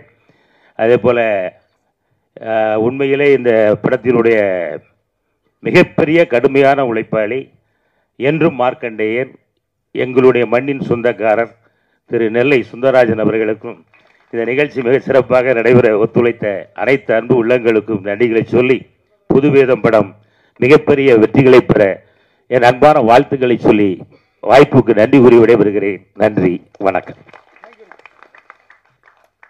நன்றி அண்ணாச்சி. அண்ணாச்சிக்கு நகைச்சுவைதான் வரும் என்றால் அவர் சமூக அரசியலை கூட தொட்டு பேசியிருக்கிறார். நன்றி.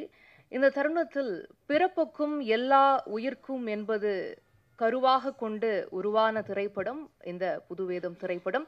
இந்த திரைப்படத்தின் ஆடியோவை, ட்ரெய்லரை இவரை தவிர வெளியிடுவதற்கு யார் பொருத்தமாக இருப்பார்கள்?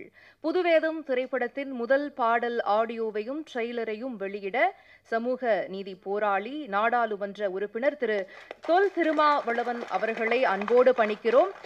அதை நடிகரும் இயக்குனருமான நமது அபிமான திரு ரவிக்குமார் அவர்களும், திரைப்பட இயக்குனரும் தயாரிப்பாளருமான திரு சேகர் அவர்களும் பெற்றுக்கொள்ள இருக்கிறார்கள்.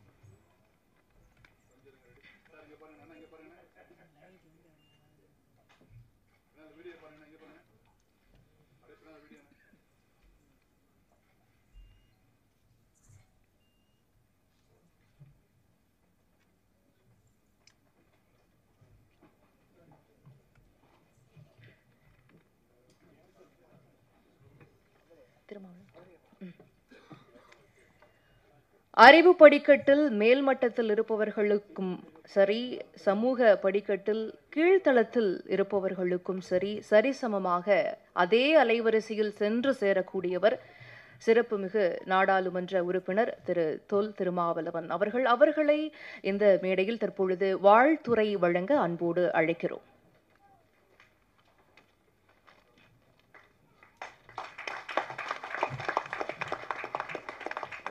இந்த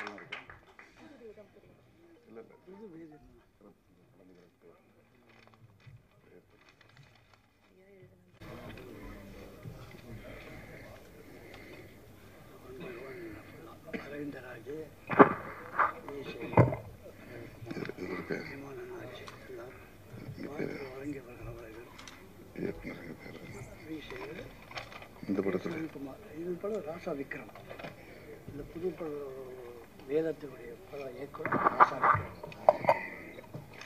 அது 4வது படம் இயக்குனர். அன்பார்ந்த புது வேதம் திரைப்படத்தின் இயக்குனர் பெருமதிப்பிற்குரிய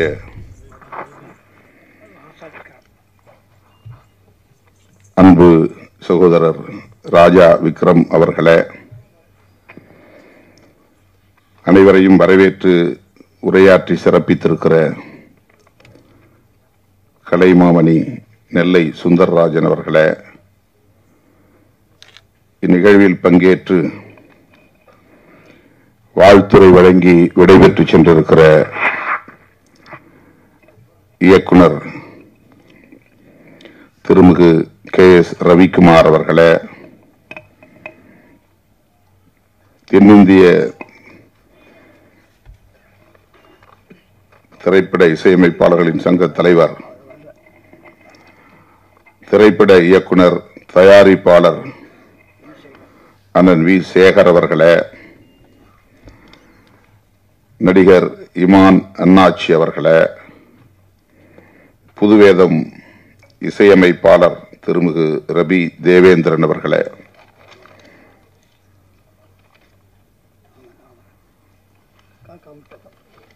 மற்றும் இந்த திரைப்படத்தின்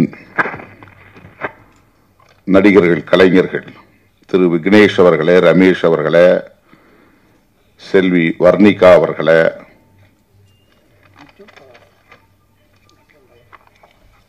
மல்லிகா ராமமூர்த்தி அவர்களே, ஜெயப்பிரியா சுரேஷ் அவர்களே, ஒளிப்பதிவாளர் ராஜன் அவர்களே, மற்றும் திரைப்படத்தில் பாடல் ஆசிரியர் பாடல் எழுதிய பாடலாசிரியர் கவிஞர் மாரிமுத்து அவர்களே, கவிஞர் கருப்பன் அவர்களே, மற்றும் கலைஞர் பெருமக்களே, தமிழ் சொந்தங்களே, உங்கள் அனைவருக்கும் என்னுடைய பணிவார்ந்த வணக்கத்தை தெரிவித்துக் கொள்கிறேன். பெயர்கள் விடுபட்டிருந்தால் பொறுத்தருள வேண்டுகிறேன். காலத்தாழ்வுக்கு வருந்துகிறேன். ராஜா விக்ரம் அவர்கள் அண்மையிலே இந்த திரைப்படத்தின் ஆடியோ வெளியிட இருக்கிறோம், கட்டாயம் நீங்கள் வர வேண்டும் என்று அழைப்பு விடுத்தார். இந்த தேதியில் நான் அவருக்கு இசைவளித்திருந்தேன். 7ஆம் தேதி நடைபெறுவதாக இருந்த ஒரு நிகழ்ச்சி தவிர்க்க முடியாத நிலையிலே இன்றைக்கு தள்ளி வைக்க நேர்ந்துவிட்டது. ஆவடியிலே டாங்கி தொழிற்சாலையில் தொழிலாளர் சங்கம் 4 மணி அளவிலே ஒரு நிகழ்வை ஏற்பாடு செய்தார்கள். 6 மணிக்கு நாங்கள் அனுப்பிவிடுவோம் என்று உறுதியளித்திருந்தார்கள். தவிர்க்க முடியாத நிலையில் வந்து சேர இவ்வளவு காலத்தாழ்வு நேர்ந்து விட்டது. அதற்காக மீண்டும் ஒரு முறை என்னுடைய வருத்தத்தை தெரிவித்துக் கொள்கிறேன். புதுவேதம் சிறப்பு காட்சி ஒன்றை போட்டு எனக்கு பார்க்கிற ஒரு வாய்ப்பை அண்ணன் ராஜா விக்ரம் அவர்கள் வழங்கினார். இந்த படத்தை நான் முழுமையாக பார்த்தேன். பிறப்புக்கும் எல்லா உயிர்க்கும் என்கிற ஒற்றை வரியை அடிப்படையாக கொண்டு இந்த திரைப்படத்தை அவர் இயக்கியிருக்கிறார். இமான் அண்ணாச்சி அவர்கள் பேசுகிற போது எல்லோரும் இப்போது சமுதாயத்தை அடிப்படையாக வைத்து மேல்தட்டு கீழ்த்தட்டு என்கிற அடிப்படையிலே திரைப்படங்களை எடுக்கிறார்கள் என்கிற வருத்தத்தை சொன்னார். அப்படிப்பட்டவர்களும் இருக்கிற இந்த திரையுலகில் பிறப்புக்கும் எல்லா உயிர்க்கும் என்று எண்ணுகிற சிந்தனையாளர்களும் இருக்கிறார்கள். ராஜா விக்ரம் போன்றவர்கள் சாதி வேண்டாம், மதம் வேண்டாம், எல்லா உயிரையும் சமமாக பாவிப்போம், ஐயன் திருவள்ளுவன் 2000 ஆண்டுகளுக்கு முன்னால் சொன்னதை நாம் உள்வாங்கிக் கொள்வோம் என்கிற புரட்சிகரமான முற்போக்கான சிந்தனையாளர்களும் திரையுலகில் இருக்கிறார்கள். அதுதான் நமக்கு பெருமை அளிக்கிறது, ஆறுதல் அளிக்கிறது. திரைப்படத்தை அண்மையில் தான் பார்த்தேன். கதை நினைவில் இல்லை. ஓடிக்கொண்டே இருப்பதால், பல்வேறு பணிச்சுமைகளால். ஆனால் அவருடைய பார்வை ஒரு இடதுசாரி பார்வையாக இருக்கிறது, முற்போக்கான பார்வையாக இருக்கிறது, ஜனநாயக பூர்வமான ஒரு பார்வையாக இருக்கிறது, சமத்துவ பார்வையாக இருக்கிறது, எளிய மக்களை உற்று நோக்குகிற ஒரு பார்வையாக இருக்கிறது, கவனிக்கப்படாதவர்களை கவனிக்க வேண்டும் என்கிற பார்வையாக இருக்கிறது.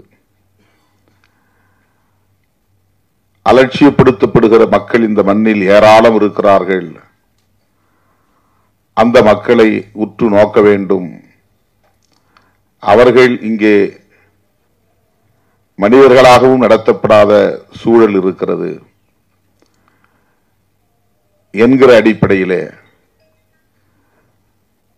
ஒரு கலைஞனின் பார்வையும் சிந்தனையும் இருக்கிறது என்கிற போது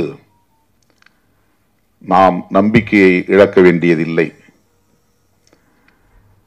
ஒருபுறம் சாதி பெருமை பேசுகிறவர்கள், சாதி அடிப்படையிலே உணர்வுகளை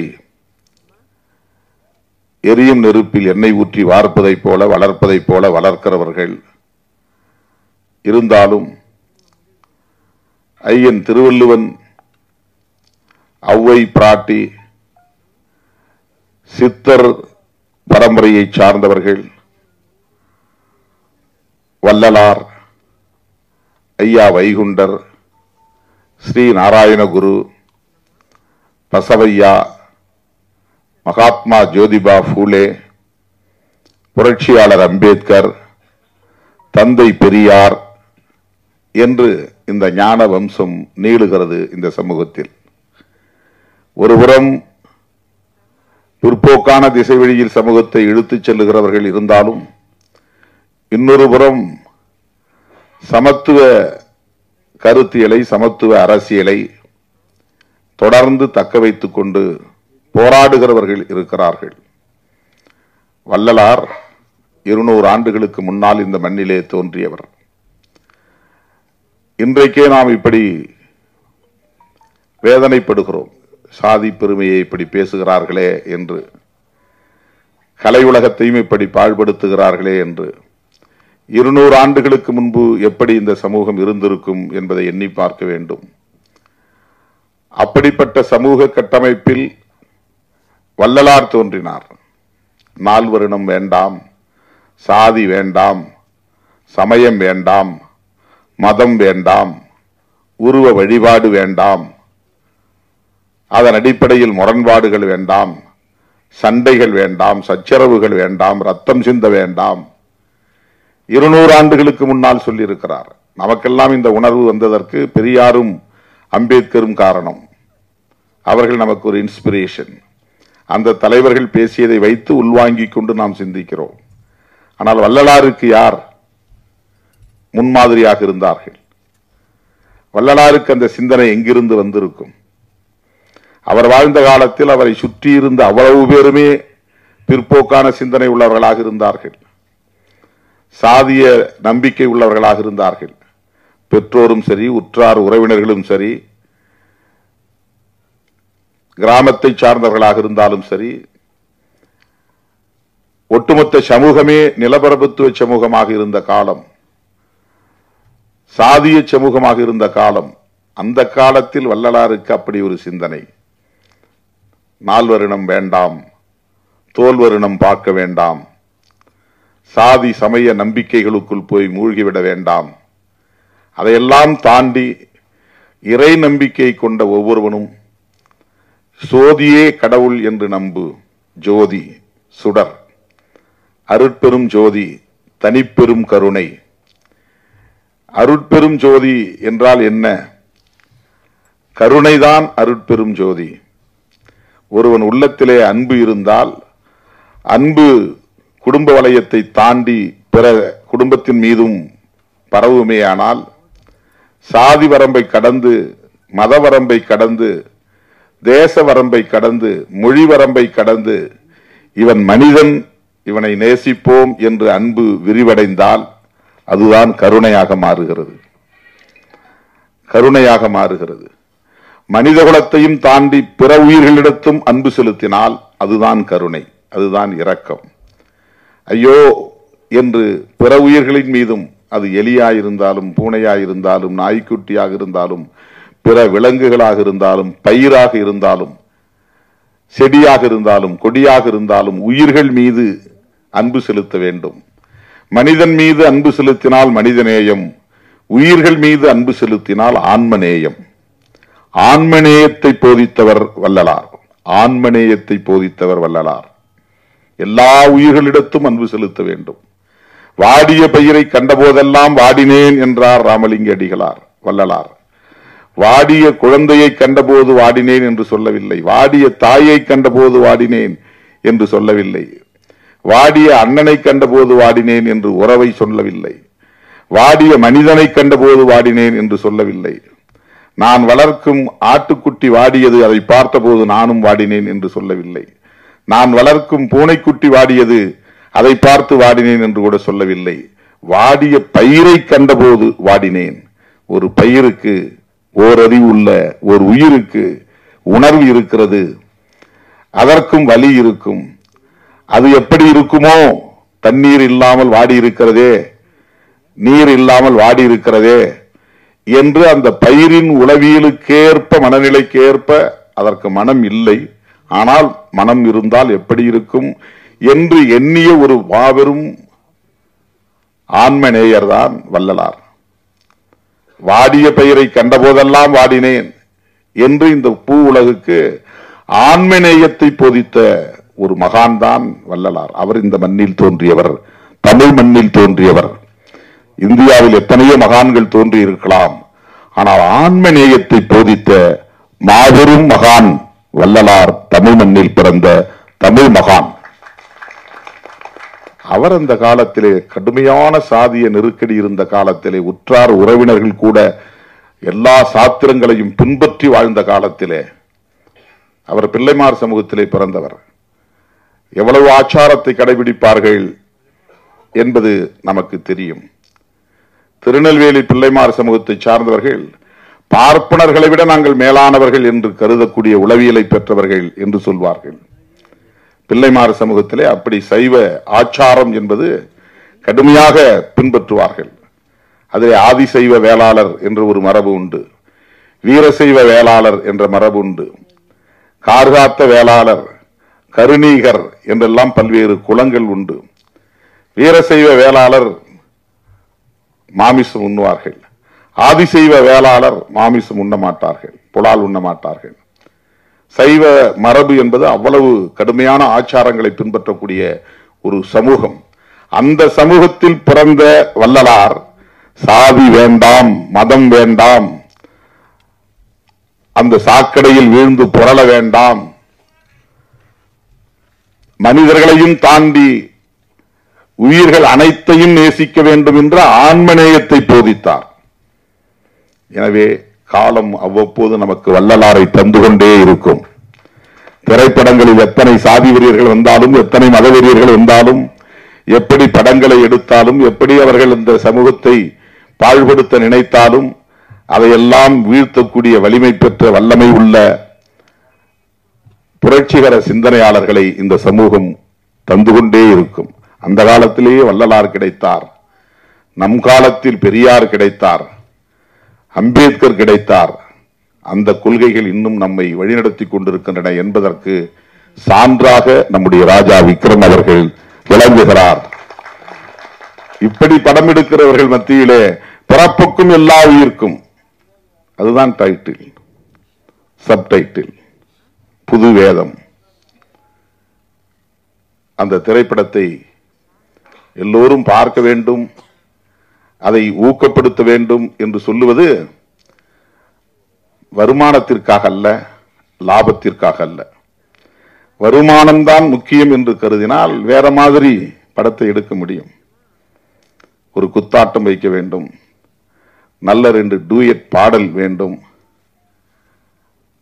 நல்ல நகைச்சுவை தேவை. இதுதான் கமர்ஷியல் ஃபார்முலா. வணிக நோக்கில் படத்தை தயாரிக்க விரும்புகிறவர்கள் அது மாதிரியான கருப்பொருளை கையில் எடுப்பார்கள். ஆனால் திரையுலகத்திலும் முற்போக்கான அரசியலை மக்களுக்கு சொல்ல வேண்டிய தேவை இருக்கிறது என்பதை உணர்ந்து சமூகத்தில் கவனிக்கப்படாத பிரிவினர், குப்பை பொறுக்கக்கூடிய அந்த குப்பை மனிதர்களை பற்றிய வாழ்வியல் எத்தனை பேருக்கு தெரியும்? இந்த மண்ணில் இப்படி மக்கள் இருக்கிறார்கள் என்பதை எங்கே நாம் பார்க்கிறோம்? பார்ப்பதற்கு நமக்கு நேரம் ஏது? ஓடிக்கொண்டே இருக்கிறோம். சென்னையிலே வீடு இல்லாமல் பிளாட்ஃபார்மில் கிடப்பவர்களே பல லட்சம் பேர். பிளாட்ஃபார்ம் தான் வீடு. நீங்கள் சவுகார்பேட்டை பக்கம், கொத்தவால் சாவடி பக்கம், ரோன் ஸ்கொயர் பக்கம், இந்த பாரிஸ் கார்னருக்கு உள்ளே, பிராட்வேக்கு உள்ளே அதிகாலை வேளையிலே போய் பாருங்கள், அல்லது 10 மணிக்கு மேல் போய் பாருங்கள். பலமுறை நான் நடந்தே போயிருக்கிறேன். இதை பார்ப்பதற்கென்றே போயிருக்கிறேன். கடைகள் மூடிய பிறகு, இந்த ஷட்டர் க்ளோஸ் பண்ண பிறகு, அந்த கடைகளின் வாசல் தான் பல பேருக்கு வீடு. அந்த வாசலில் தான் குடும்பமே நடத்துகிறார்கள். பிள்ளைகளே அங்குதான் பிறக்கின்றன. அங்குதான் தாம்பத்திய வாழ்க்கை. மழை பெய்தால் தங்குவதற்கு இடம் இருக்காது. காலையில 8 மணிக்கு வந்து கடையை திறந்து விட்டால் அவர்கள் அங்கே இருக்க முடியாது.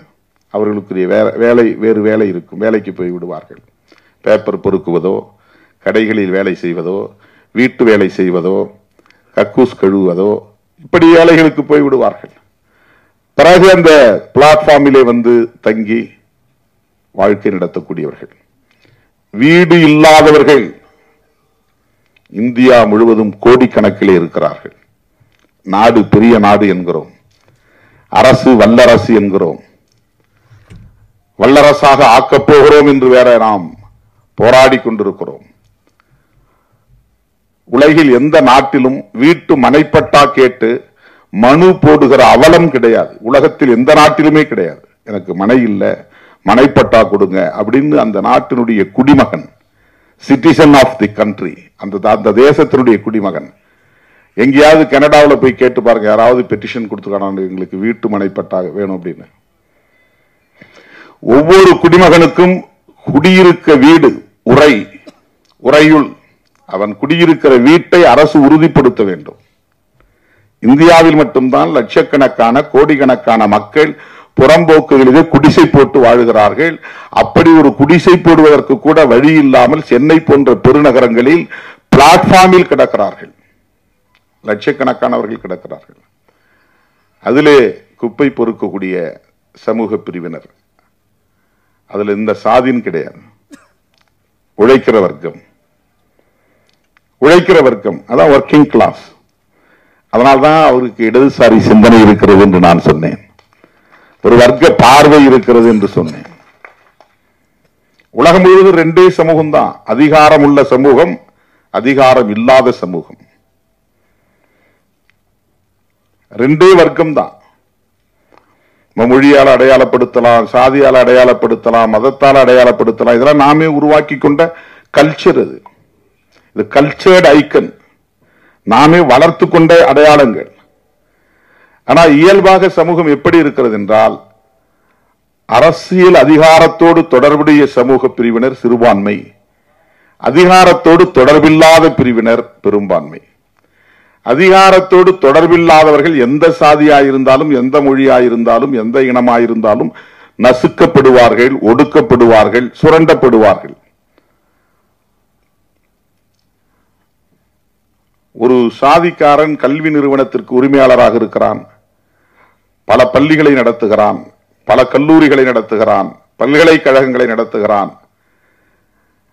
சாதி பற்று அவனுக்கு இருக்கிறது என்பதற்காக தன் சொந்த சாதிக்காரர்கள் அனைவருக்கும் கட்டணம் இல்லாமல் கல்வியை தருகிறானா? கன்செஷன் கொடுப்பானா? ஃபீ எக்ஸம்ஷன் கொடுப்பானா? தரமாட்டான். அதிகாரம் உள்ளவர்கள் ஒன்று சேர்ந்து விடுவார்கள். எல்லா சாதியும் மறந்துடுவாங்க. இப்ப மதம், இனம், மொழி எதுவுமே இருக்காது. நீங்க மேல போக போக சமூகத்தினுடைய அடுக்களை மேல போக போக நமக்கு சாதி மட்டும்தான் கண்ணுக்கு தெரிகிறது. வர்க்க பார்வையோடு தான் இந்த சமூகத்தை நீங்கள் முழுமையாக புரிந்து கொள்ள முடியும். சாதி அடிப்படையில் மட்டும் புரிந்து கொள்ள முடியாது. மேலே போக போக அதிகாரம் உள்ளவர்கள், அவன் எல்லா சாதியிலும் இருப்பான். அதிகாரம் உள்ளவர்களுக்குள்ள ஒரு காம்ப்ரமைஸ் இருக்கும், ஒரு அண்டர்ஸ்டாண்டிங் இருக்கும், அவங்களுக்குள்ள ஒரு உடன்பாடு இருக்கும். அரசியல் அதிகாரத்தோடு தொடர்புடையவர்கள், அரசியல் அதிகாரத்தை தீர்மானிக்கக்கூடியவர்கள், எப்போதுமே அதை தக்க வைத்துக் கொள்ள வேண்டும் என்று விரும்புகிறவர்கள், அதை தக்க வைத்துக் கொள்ள வேண்டும் என்று விரும்பக்கூடியவர்கள் தான் அடக்குமுறையை ஏவுகிறார்கள். எனவே அதிகாரமும் அதிகாரத்தோடு தொடர்புடைய ஒடுக்குமுறையும் தான் இந்த சமூகத்தில் உழைக்கிற மக்களுக்கு எதிராக இருக்கின்றன என்கிற பார்வைதான் இடதுசாரி பார்வை. கம்யூனிஸ்ட் கட்சியில் இருந்தாதான் அதுக்கு பேர் இடதுசாரி பார்வைன்னு அர்த்தம் இல்ல. சிபிஐயில் இருந்தாதான் இடதுசாரி பார்வை, சிபிஎம்ல இருந்தாதான் இடதுசாரி பார்வைன்னு இல்ல. குப்பை பொறுக்குகிற மனிதர்களை பற்றி கவலைப்படுகிற பார்வையே இடதுசாரி பார்வைதான். ராஜா விக்ரம் அவர்கள் தமிழர் அரசியலோடு நெருக்கமான தொடர்புடைய ஒரு குடும்பத்தில் தன்னை பின்னி பிணைத்துக் கொண்டவர். அதனால் பல்வேறு நெருக்கடிகளுக்கு ஆளானவர்.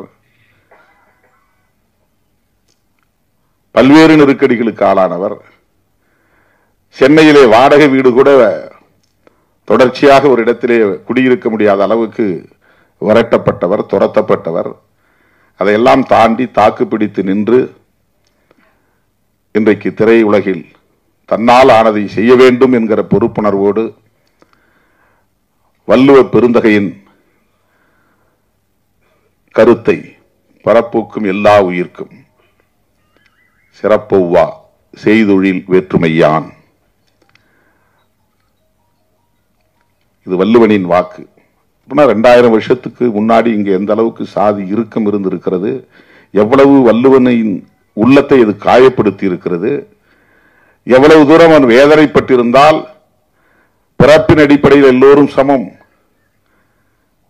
அவனவன் செய்கிற வேலையை பொறுத்துதான் உயர்வு, தாழ்வு, சிறப்பு என்பதெல்லாம் தீர்மானிக்கப்படுகிறது.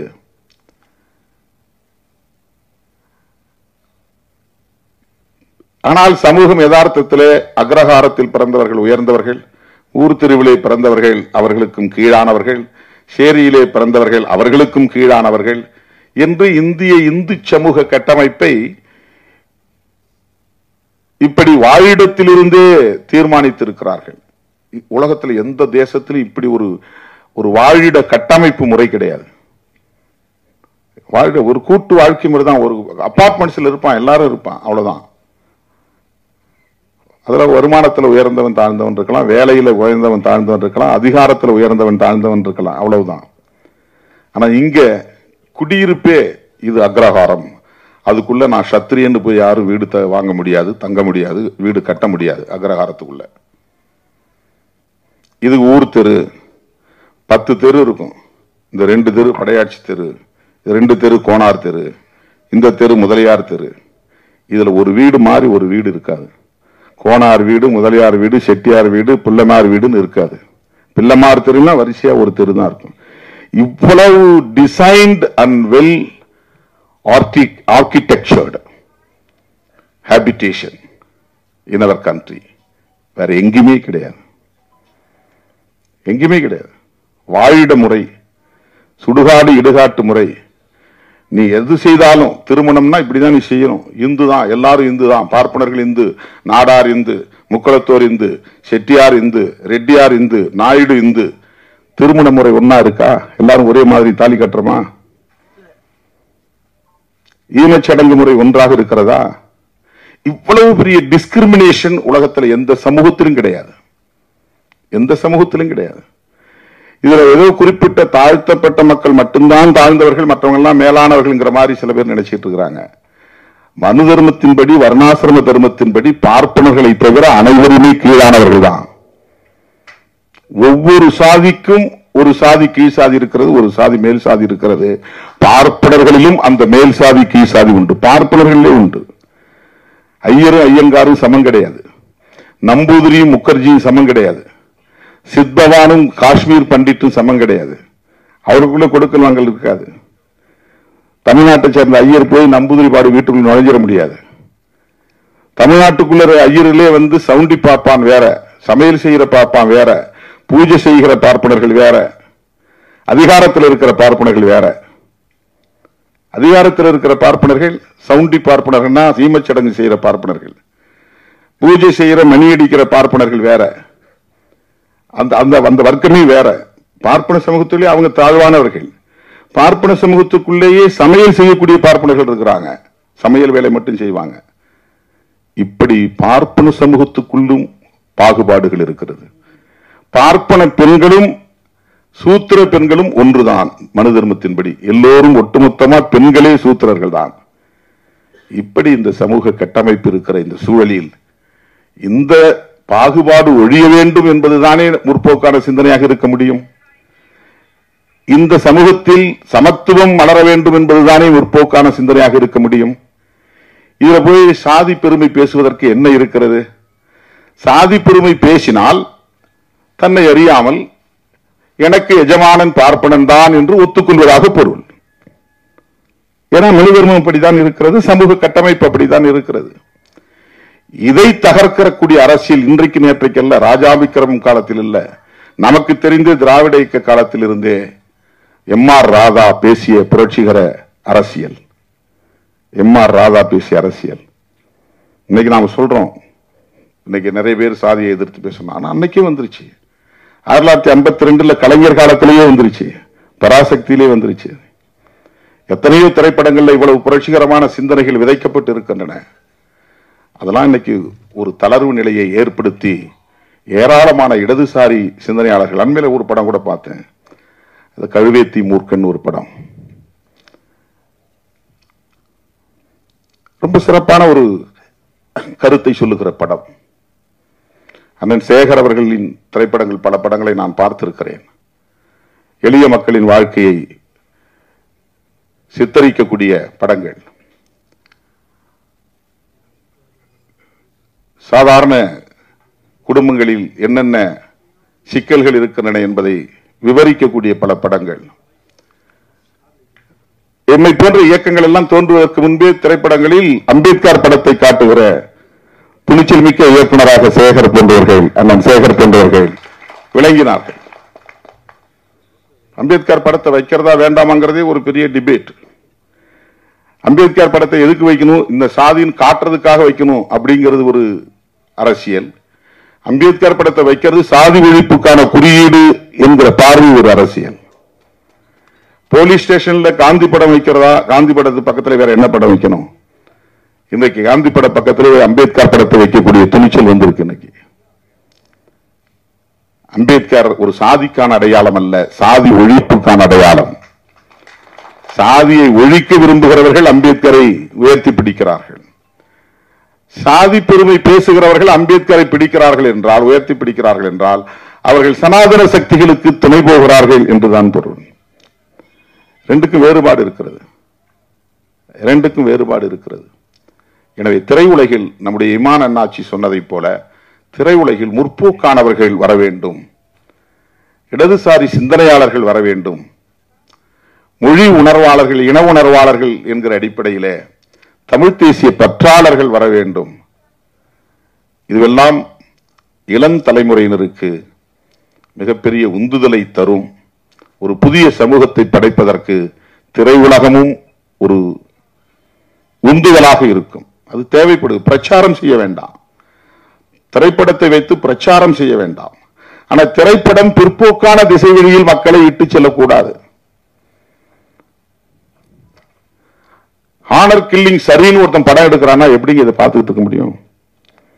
ஆணவ கொலை நியாயப்படுத்துகிற ஒரு படம் வருதான், இந்த படத்தை எப்படி நம்ம சகித்துக் கொண்டிருக்க முடியும்? எப்படி அது சரியா இருக்க முடியும்? காதல் திருமணங்கள் கூடாது, அது பெண் குழந்தைகளுடைய பாதுகாப்புக்கு பெற்றோர் வருந்துகிறார்கள் ஒரு நியாயம் இருக்கிறது. ஆனா அது சரிதான். அந்த மாதிரி சாதி விட்டு சாதி திருமணம் செய்தால் கொலை செய்வது சரிதான். இது முற்போக்கான சிந்தனையா? இது சமூகத்திற்கு நல்லதா? இதை சனாதனம் ஏற்கிறது. அவர்களுக்கு பாதுகாப்பு. இந்த மாதிரி சோசியல் ஆர்டர் பாதுகாக்கப்பட்டால் அவர்கள் உழைக்காமல் வாழ முடியும், அதிகாரத்திலும் நீடிக்க முடியும். குறிப்பிட்ட சாதியை நான் மையப்படுத்தி பேசுவதாக எண்ணக்கூடாது. இதுதான் இந்து சமூகத்தின் நீண்டகால சாபக்கேடாக இருக்கிறது. உடல் உழைப்பு இல்லாமலேயே ஒரு சமூகம் பாதுகாப்பாக வாழ முடியும், எல்லா அதிகாரத்தையும் நுகர முடியும் என்பதற்கு ஏற்ப இங்கே கருத்தியல் களமும் இருக்கிறது, வாழ்வியல் முறையும் இருக்கிறது. அதுக்கான கோட்பாடு இருக்கு, அதுக்கான களமும் இருக்கிறது. ஆடு மேய்க்காமல், மாடு மேய்க்காமல், கல் உடைக்காமல், விறகு சுமக்காமல், அடுப்பு எரிக்காமல், அறுவடை செய்யாமல், மூட்டை சுமக்காமல், சிமெண்ட் குழப்பாமல், எந்த வேலையும் உடல் உழைப்பு இல்லாமல் வாழ முடியும். பாதுகாப்பு இந்த சமூகத்தில் இருக்கிறது. இப்படி எந்த உடல் உழைப்புமே இல்லாமல் வாழ முடியும். அதுவும் பல ஆயிரம் தலைமுறைகளாக வாழ முடியும். அதற்கேற்ப இந்த சமூக அமைப்பு இருக்கிறது. அதற்கான கருத்தியல் பின்னணி இருக்கிறது, கோட்பாட்டு பின்னணி இருக்கிறது. இதையெல்லாம் அம்பலப்படுத்தக்கூடிய பார்வைதான் இடதுசாரி பார்வை. அத்தகைய ஒரு இடதுசாரி பார்வை உள்ள இயக்குனராக அண்ணன் ராஜா விக்ரம் அவர்களை நான் பார்க்கிறேன். அவருடைய படைப்புகள் இளம் தலைமுறையினருக்கு ஒரு புதிய பார்வையை தருவதாக அமையும். கவனிக்கப்படாதவர்களை கவனிப்பது என்பதும் இடதுசாரி பார்வைதான். அவர்களை பற்றி உரையாடல் நிகழ்த்துவதும் இடதுசாரி பார்வைதான். அப்படிப்பட்ட உரையாடல்களின் மூலம் மனிதநேயத்தை விதைப்பது அங்கே வள்ளலார் அரசியலும் அடங்கியிருக்கிறது. இந்த மனிதநேயம் என்பது அன்பின் விரிவாக்கம் தான். கருணைதான் கடவுள். வள்ளலார் சொல்றார், நீ விக்கிற சிவன் வச்சு கும்பிடாத. அவர் ஒரு காலத்தில் சிவனை கும்பிட்டார், முருகனை கும்பிட்டார், முருகனை தரிசனம் கண்டதாக சொன்னார். அதெல்லாம் நான் ஆரம்ப காலத்தில் சொன்னது, நான் இப்ப மாறிட்டேன்னு சொல்றாரு. கடைசியா நான் மாறிட்டேன், நீ வழிபாடு செய். எதை வழிபாடு செய்யணும்? ஜோதினா நெருப்பை ஏற்றி வச்சுட்டு கும்பிடுன்னு சொல்லவர், கற்பூரத்தை ஏற்றி கும்பிடுன்னு சொல்லல. ஜோதி என்பது அருள் தான் ஜோதிங்கிறார். அருள் என்பது அன்பின் விரிவாக்கம் தான் அருள். உன் உள்ளத்திற்குள்ளேயே நீ அன்பை வளர்த்தால் அது அருளாக ஒளிபெறும், ஒளி வீசும். அருள் என்பது இரக்கத்தையும் கருணையையும் அடிப்படையாக கொண்டது. அருள் என்பது உச்சநிலை. இறை அருள் அப்படின்னு தான் சொல்லுவாங்க. ஆண்டவன் அருள் பாலித்தான் அப்படிம்பாங்க. அந்த அருள் என்பது கருணையின் உச்சம்.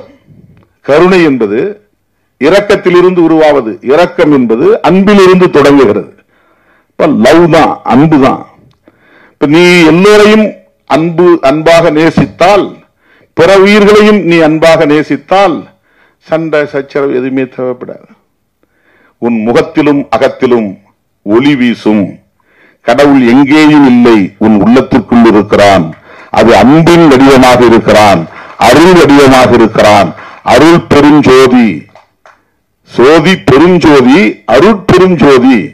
அது வேறொன்றும் இல்லை, தனி பெரும் கருணை. கருணை உள்ளவனாக மாறு. உன் உடலுக்குள் உள்ளத்திற்குள் ஒளி உருவாகும்.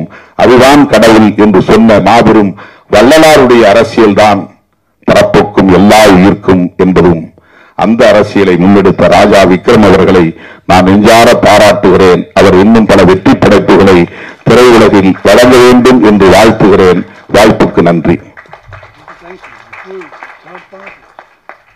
கொள்கை கபலீகரம் செய்ய இருந்த வள்ளலாரின் கருத்தையலை புது வேதம் மேடையில் பொருத்தி காட்டி எடுத்து காட்டி பேசியமைக்கு நன்றி. தொடர்ந்து வேதம் புதிதில் தொடங்கி புதுவேதம் வரை இசையமைப்பாளராக பரிமணித்துக் கொண்டிருக்கக்கூடிய திரு ரவி தேவேந்திரன் அவர்களை ஒரு சில வார்த்தைகள் பேச அன்போடு அழைக்கிறோம்.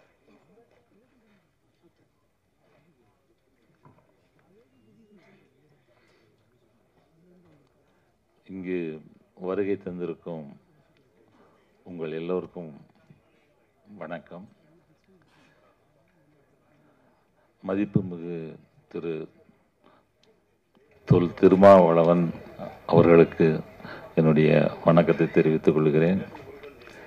மேலும் மேடையில் விட்டிருக்கும் நான் பெரிதும் மதிக்கக்கூடிய டைரக்டர்கள், நடிகர்கள் அத்தனை பேருக்கும் என்னுடைய வணக்கத்தை தெரிவிச்சுக்கிறேன். இந்த படத்துக்கு இசையமைச்சிருக்கிறேன். இந்த இசையமைக்கிற வாய்ப்பை அவர் எனக்கு படத்தை கிட்டத்தட்ட ஒரு 60% முடிச்சுட்டு என்கிட்ட கொண்டாந்து கொடுத்தாரு. அதனால அதுக்கு பாட்டு மியூசிக்கெல்லாம் எப்படி பண்ணுறதுங்கிறது கொஞ்சம் ஈஸியாக இருந்தது. கதை எப்படி போகுது, எதை பற்றி சொல்லியிருக்கிறாரு அப்படிங்கிற மாதிரி. அப்படி அதை முதல்ல ஒரு டியூன் நான் பாட்டு எழுதி இசையமைக்கலான்னு சொன்னேன். அவர் டியூன் ஒன்று கொடுங்க, அதுக்கும் பாட்டு எழுதலான்னாரு. ஒரு கவிஞரும் ஒருத்தரை சொல்லுங்க யாராவது பாட்டு எழுதுறதுக்கு அப்படின்னாரு. அப்போ எனக்கு அதுக்கு முன்னால் ஒரு படத்துக்கு ஒரு பாட்டு எழுதியிருந்தார் அவர் கவிஞர் கருப்பன். அதனால் அவரை நான் சொன்னேன், இந்த மாதிரி அவர் சின்ன பையன்தான், நல்லா எழுதுறாருன்னு. அவர் வந்த உடனே ஒரு டியூன் தன்னை நான் பாடி காட்டியிருந்தேன். அது இவருக்கு டியூன் ஓகேன்னு சொல்லியிருந்தார். அப்புறம் இவரை பாட்டு எழுத சொன்ன உடனே முதல் வரியே அவருக்கு ரொம்ப பிடிச்சிருச்சு. அடி உன்னை பார்த்த நொடி இன்னும் கொஞ்சம் நீளுதேன்னு எழுதியிருந்தார். அது டைம் ஸ்ட்ரெச் பண்ணிக்கிறது, இன்னும் உன்னை பார்த்த உடனே நொடி அப்படின்னு அவர் எழுதின உடனே அவருக்கு பாட்டு பிடிச்சது. அதுக்கப்புறம் அவர் பாட்டு எழுதினார். அந்த பாட்டை முழுவதும் டியூன் பண்ணி அதை ஒரு யங் வாய்ஸ் பாடட்டுமே சொல்லி என் பையனை பாட வச்சேன். அவன் பாடி கொடுத்தா அந்த வாய்ஸே அவருக்கு ரொம்ப பிடிச்சிருந்தது. அதனால அவரே பாடட்டுன்ட்டார். அப்புறம் அந்த பாட்டை ரெக்கார்ட் பண்ணிட்டோம். அதுக்கப்புறமா படத்தை பழையபடியும் முடிச்சு அதுக்கு பேக்ரவுண்ட் ஸ்கோர்லாம் பண்ணலாம் அப்படின்னு சொல்லி பண்ணிட்டு இருக்கும்போது தான் இன்னொரு பாட்டு எடுக்கணும்னாரு. அந்த பாட்டியை பாடினா அது யார் பாடணும்னு அவர் சொல்லும்போது இமான் அண்ணாச்சி சொன்ன மாதிரி இமான் அண்ணாச்சியை பாட வச்சா நல்லா இருக்கும் அப்படின்னு சொல்லி அவங்க சொன்னாங்க. சரின்னு அப்படின்னா அவருடைய வாய்ஸ் ரேஞ்ச் எல்லாம் எனக்கு தெரியலை. அதனால யூடியூப்ல அவர் ஒரு பாட்டு பாடியிருந்தார். அதை எடுத்து அந்த ரேஞ்சில் பண்ணிட்டேன். அப்புறமா பாட்டெல்லாம் எழுதி ஸ்டுடியோவுக்கு வந்தால் அவர் வாய்ஸ் அந்த ரேஞ்சுக்கு அவருக்கு ரொம்ப கம்மியாக இருந்தது. அவர் பிரைட்டாக பாடுறாரு, ஹை பிச்சாக மேலே பாடுறாரு. அவருக்கு இன்னும் கொஞ்சம் ஸ்ருதி கொஞ்சம் ஜாஸ்தியாக இருந்தால் தான் அவருடைய வாய்ஸ் நல்லா இருக்கும்னு அவரும் பண்ண உடனே கம்ப்ளீட்டாக ட்ராக்கை எல்லாத்தையுமே எடுத்துட்டு அந்த டியூனவே எடுத்துட்டு அவருக்காக வேண்டி ஸ்ருதியை மேலே வச்சு சொல்ல சொல்ல பிரமாதமாக பாடினார். அந்த பாட்டை அதுவும் ஒரு புது கவிஞர். ஆனால் அவர் நிறைய பாடல்கள் எழுதியிருக்கிறாரு. அவர் வேற ஃபீல்டில் நிறைய எழுதியிருக்கிறாரு. அவர் மிஸ்டர் மாரிமுத்து அண்ணாச்சி சொன்னாங்க, அந்த பாட்டை எழுதினார். அவர் நல்லா எழுதியிருந்தாரு. அந்த பாட்டை மாற்றி மாற்றி என்ன சொன்னாலும் பாடினார். தியேட்டரில் வச்சு பாடி அவர் வாய்ஸை எடுத்துட்டு அதுக்கப்புறமா நாங்கள் மியூசிக் சேர்த்துக்கிட்டோம். அவர் அப்படி ஒரு திறமையான சிங்கர் தான் அவர். அப்படி இந்த பாடல் நடந்தது. பாட்டு ரொம்ப நல்லா வந்திருக்கு. அந்த பாட்டும் எனக்கு பிடிச்சிருக்குது. இதுவும் நீங்க பார்த்தீங்க. மற்றபடி எல்லாரும் சொல்றபடி கதை அமைப்பு ஆக்சுவலா நான் என்னென்னவோ சொல்லணும்னு நினைச்சேன். ஆனா மதிப்புமிகு திருமாவளவன் பேசின அந்த பேச்சை கேட்டோன்னு நானே இப்ப கொஞ்சம் மாறி அதை பார்க்குறேன் அந்த படத்தை. எனக்கு நான் பேசணும்னு இப்போ பிளான் பண்ணது இப்போ மாறி போச்சு கொஞ்சம். அது ரொம்ப அப்டிராக்டாக சொல்லியிருந்தார் முதல்ல ஒரு இடத்துல. எங்களுக்கு எப்பயுமே மியூசிக் பண்ணோம்னா நான் ஒரு மியூசிக் கம்போசராக சொல்கிறேன். மியூசிக் பண்ணோம்னா அந்த கதையினுடைய த்ரெட்டை முதல்ல பார்த்து எந்த த்ரெட்டில் பண்ணணும் பார்த்தா தான் எங்கே ஆரம்பிக்கணும் எப்படி ஆரம்பிக்கணும்னு முதல்ல அந்த பாயிண்ட்டை பிடிக்கணும் படத்தை பார்த்துட்டு. அது இவருடைய படத்தில் ரொம்ப கஷ்டமான ஒரு நிகழ்வாக இருந்தது. அப்படி அதைத்தான் சொல்லணும்னு நினைச்சேன். ஆனால் அதுக்கு இப்போ நம்ம சமூக நீதி போராளி அவர்கள் சொன்ன கருத்துக்களெல்லாம் பார்க்கும்போது அது வேற மாதிரி சவுண்ட் பண்ணுது. இப்போ அது ஒரு எனக்கு அந்த இடம் ஆக்சுவலாக நான் என்ன சொல்லியிருந்தேன்னு நான் சொல்லணும்னு நினைச்சேன்னா பெரிய சேலஞ்சிங்காக இருந்தது. அந்த ஒரு இடம், ஒரு குழந்தை அம்மாவுக்கு சமூகத்துல தொல்லை. அந்த அம்மா பஸ்ஸில் பாட்டு பாடிட்டு பிச்சை எடுத்து பண்றாங்க. அந்த அம்மாவுக்கும் சின்ன வயசு தான், 35 வயசு. அந்த பையன் அவனுக்கு ஒரு 6-7 வயசு இருக்கும். அந்த பொண்ணுக்கு அவங்க நல்லா இருக்கிறாங்க பார்க்கறதுக்குனால நிறையா சமூகத்தில் உள்ள பிரச்சனைகளில் அவங்க அந்த வகையில் அவங்களுக்கு ரொம்ப தொல்லையும் துரத்தப்படுறாங்க. அப்போ ஒரு கண்டக்டரை சந்திக்கிறாங்க அவங்க. அப்படி இந்த கதை அப்படி போகுது. இந்த சூழ்நிலையில் அந்த பையன் தனியாக விட வேண்டிய ஒரு சூழ்நிலை வந்துடுது. இதை எப்படி ட்ரீட் பண்ணுறதுனே தெரியல. அது அவன் விட்டு விழுந்த உடனே ஓடி விழுவான். விழுந்தா அங்கே குப்பை மேட்லேருந்து ஒரு ஆப்பிள் ஒன்று ஓடி வரும், உருண்டுட்டே வரும் அந்த குப்பை மேட்லேருந்து. அந்த ஆப்பிள் எடுக்கிறதுக்கு இன்னொரு பையன் அங்கேருந்து கால் சரியா இல்லாத பையன் ஒருத்தன் மேலேருந்து வருவான். இந்த 2 பேரும் ஓடி போய் அந்த ஒரு ஆப்பிள் எடுப்பாங்க. இதை எப்படி ட்ரீட் பண்றது? அவனை அந்த அம்மா விட்டுட்டு போயிட்டாலே கோவப்படணுமா?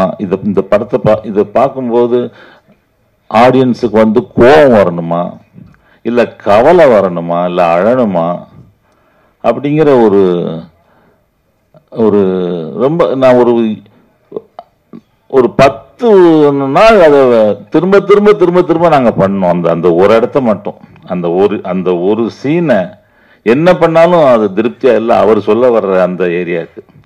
ஏன்னா அதுக்கப்புறம் கதை அந்த ஏழ்மையை பயன்படுத்தி ஒரு கதை சொல்லலை,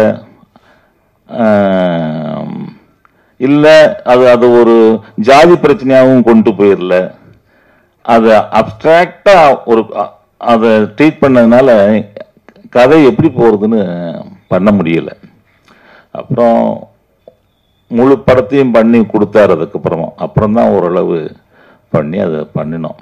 அப்படி ஒரு நல்ல ஒரு கதை இது. நல்ல படம்னா எப்படின்னா,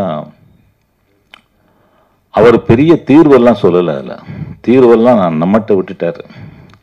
இதுதான் இங்கே இருக்கிற யதார்த்தம். இப்படி ஒரு மக்கள் குப்பையிலேயே அந்த பொருள்களை எடுத்து விற்று அதை வச்சு பிழைக்கிறாங்க. அதை வச்சு வியாபாரம் பண்ற வேற ஒருத்தங்களும் இருக்கிறாங்க. இந்த சமூகத்தை இது ஏன் இப்படி அப்படிங்கிறத பார்க்குறாரு. அந்த மாதிரி ஒரு மிகச்சிறந்த ஒரு கதையாக நான் பார்த்தேன் இந்த படத்தை. நான் ரொம்ப விரும்பிய பேக்ரவுண்ட் ஸ்கோரெல்லாம் அவருடைய கதையிலே இருந்தது. அதாவது அதுக்கு மியூசிக் பண்ணுறதுக்கு ரொம்ப வசதியாக இருந்தது. அவர் பண்ண விதம் எல்லாமே அது பண்ணி ரொம்ப நல்லா பண்ணியிருக்கிறோம். அண்ணாச்சி சொன்ன மாதிரி சின்ன படத்துக்கு நீங்கள் எல்லாரும் தான் அதை நீங்கள் வெளியில் கொண்டு போய் நல்லபடியாக சேர்த்து அதை ஒரு பெரிய வெற்றி படமாக ஆக்கணும்னு உங்களை எல்லாரும் கேட்டுக்கிறேன். வணக்கம்.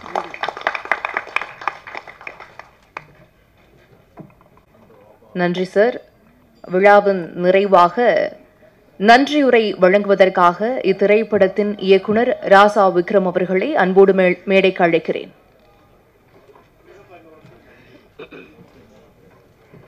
அனைவருக்கும் நன்றி. நான் நிறைய பேசணும்னு நினச்சேன். ஆனால் நேரம் கருதி இங்கே வந்த ஒவ்வொருவருக்கும் நன்றி சொல்லிட்டு முடிச்சுக்கலான்னு நினைக்கிறேன். அரவிந்த்ராஜ் சார் அவர்கள் எங்கள் பக்கத்திலே இருக்காங்க. நான் அவங்க அழைச்சிருக்கணும். பெரிய தப்பு பண்ணேன். சாருக்கு ரொம்ப நன்றி அவங்க வந்ததுக்காக. அதே மாதிரி கேஎஸ் ரவிக்குமார் சாருக்கும் நன்றி. இயக்குனர் வி. சேகர் அவர்களுக்கு என்னுடைய நன்றி தெரிவித்துக்கிறேன். அதே மாதிரி புகழேந்தி தங்கராஜ் சார் அவர்களுக்கும் இந்த நேரத்தில் நான் நன்றி தெரிவித்துக்கிறேன். இந்த நிகழ்ச்சியை சிறப்பாக நடத்தி தந்த அண்ணன் திருமா அவர்களுக்கு என்னுடைய இதயம் கனிந்த நன்றி தெரிவித்துக்கிறேன். அவங்க இந்த நாட்டினுடைய முதலமைச்சராக வர வேண்டிய தகுதி படைத்தவர். நிச்சயம் அது ஒரு நாள் நடக்கும். அந்த மாற்றம் ஏற்படுற நாளுக்காக காத்திருக்கிறேன். வருகை தந்த ஒவ்வொருவர் பாதங்களையும் தொட்டு வணங்கி நன்றி தெரிவிச்சுக்கிறேன். நன்றி, வணக்கம்.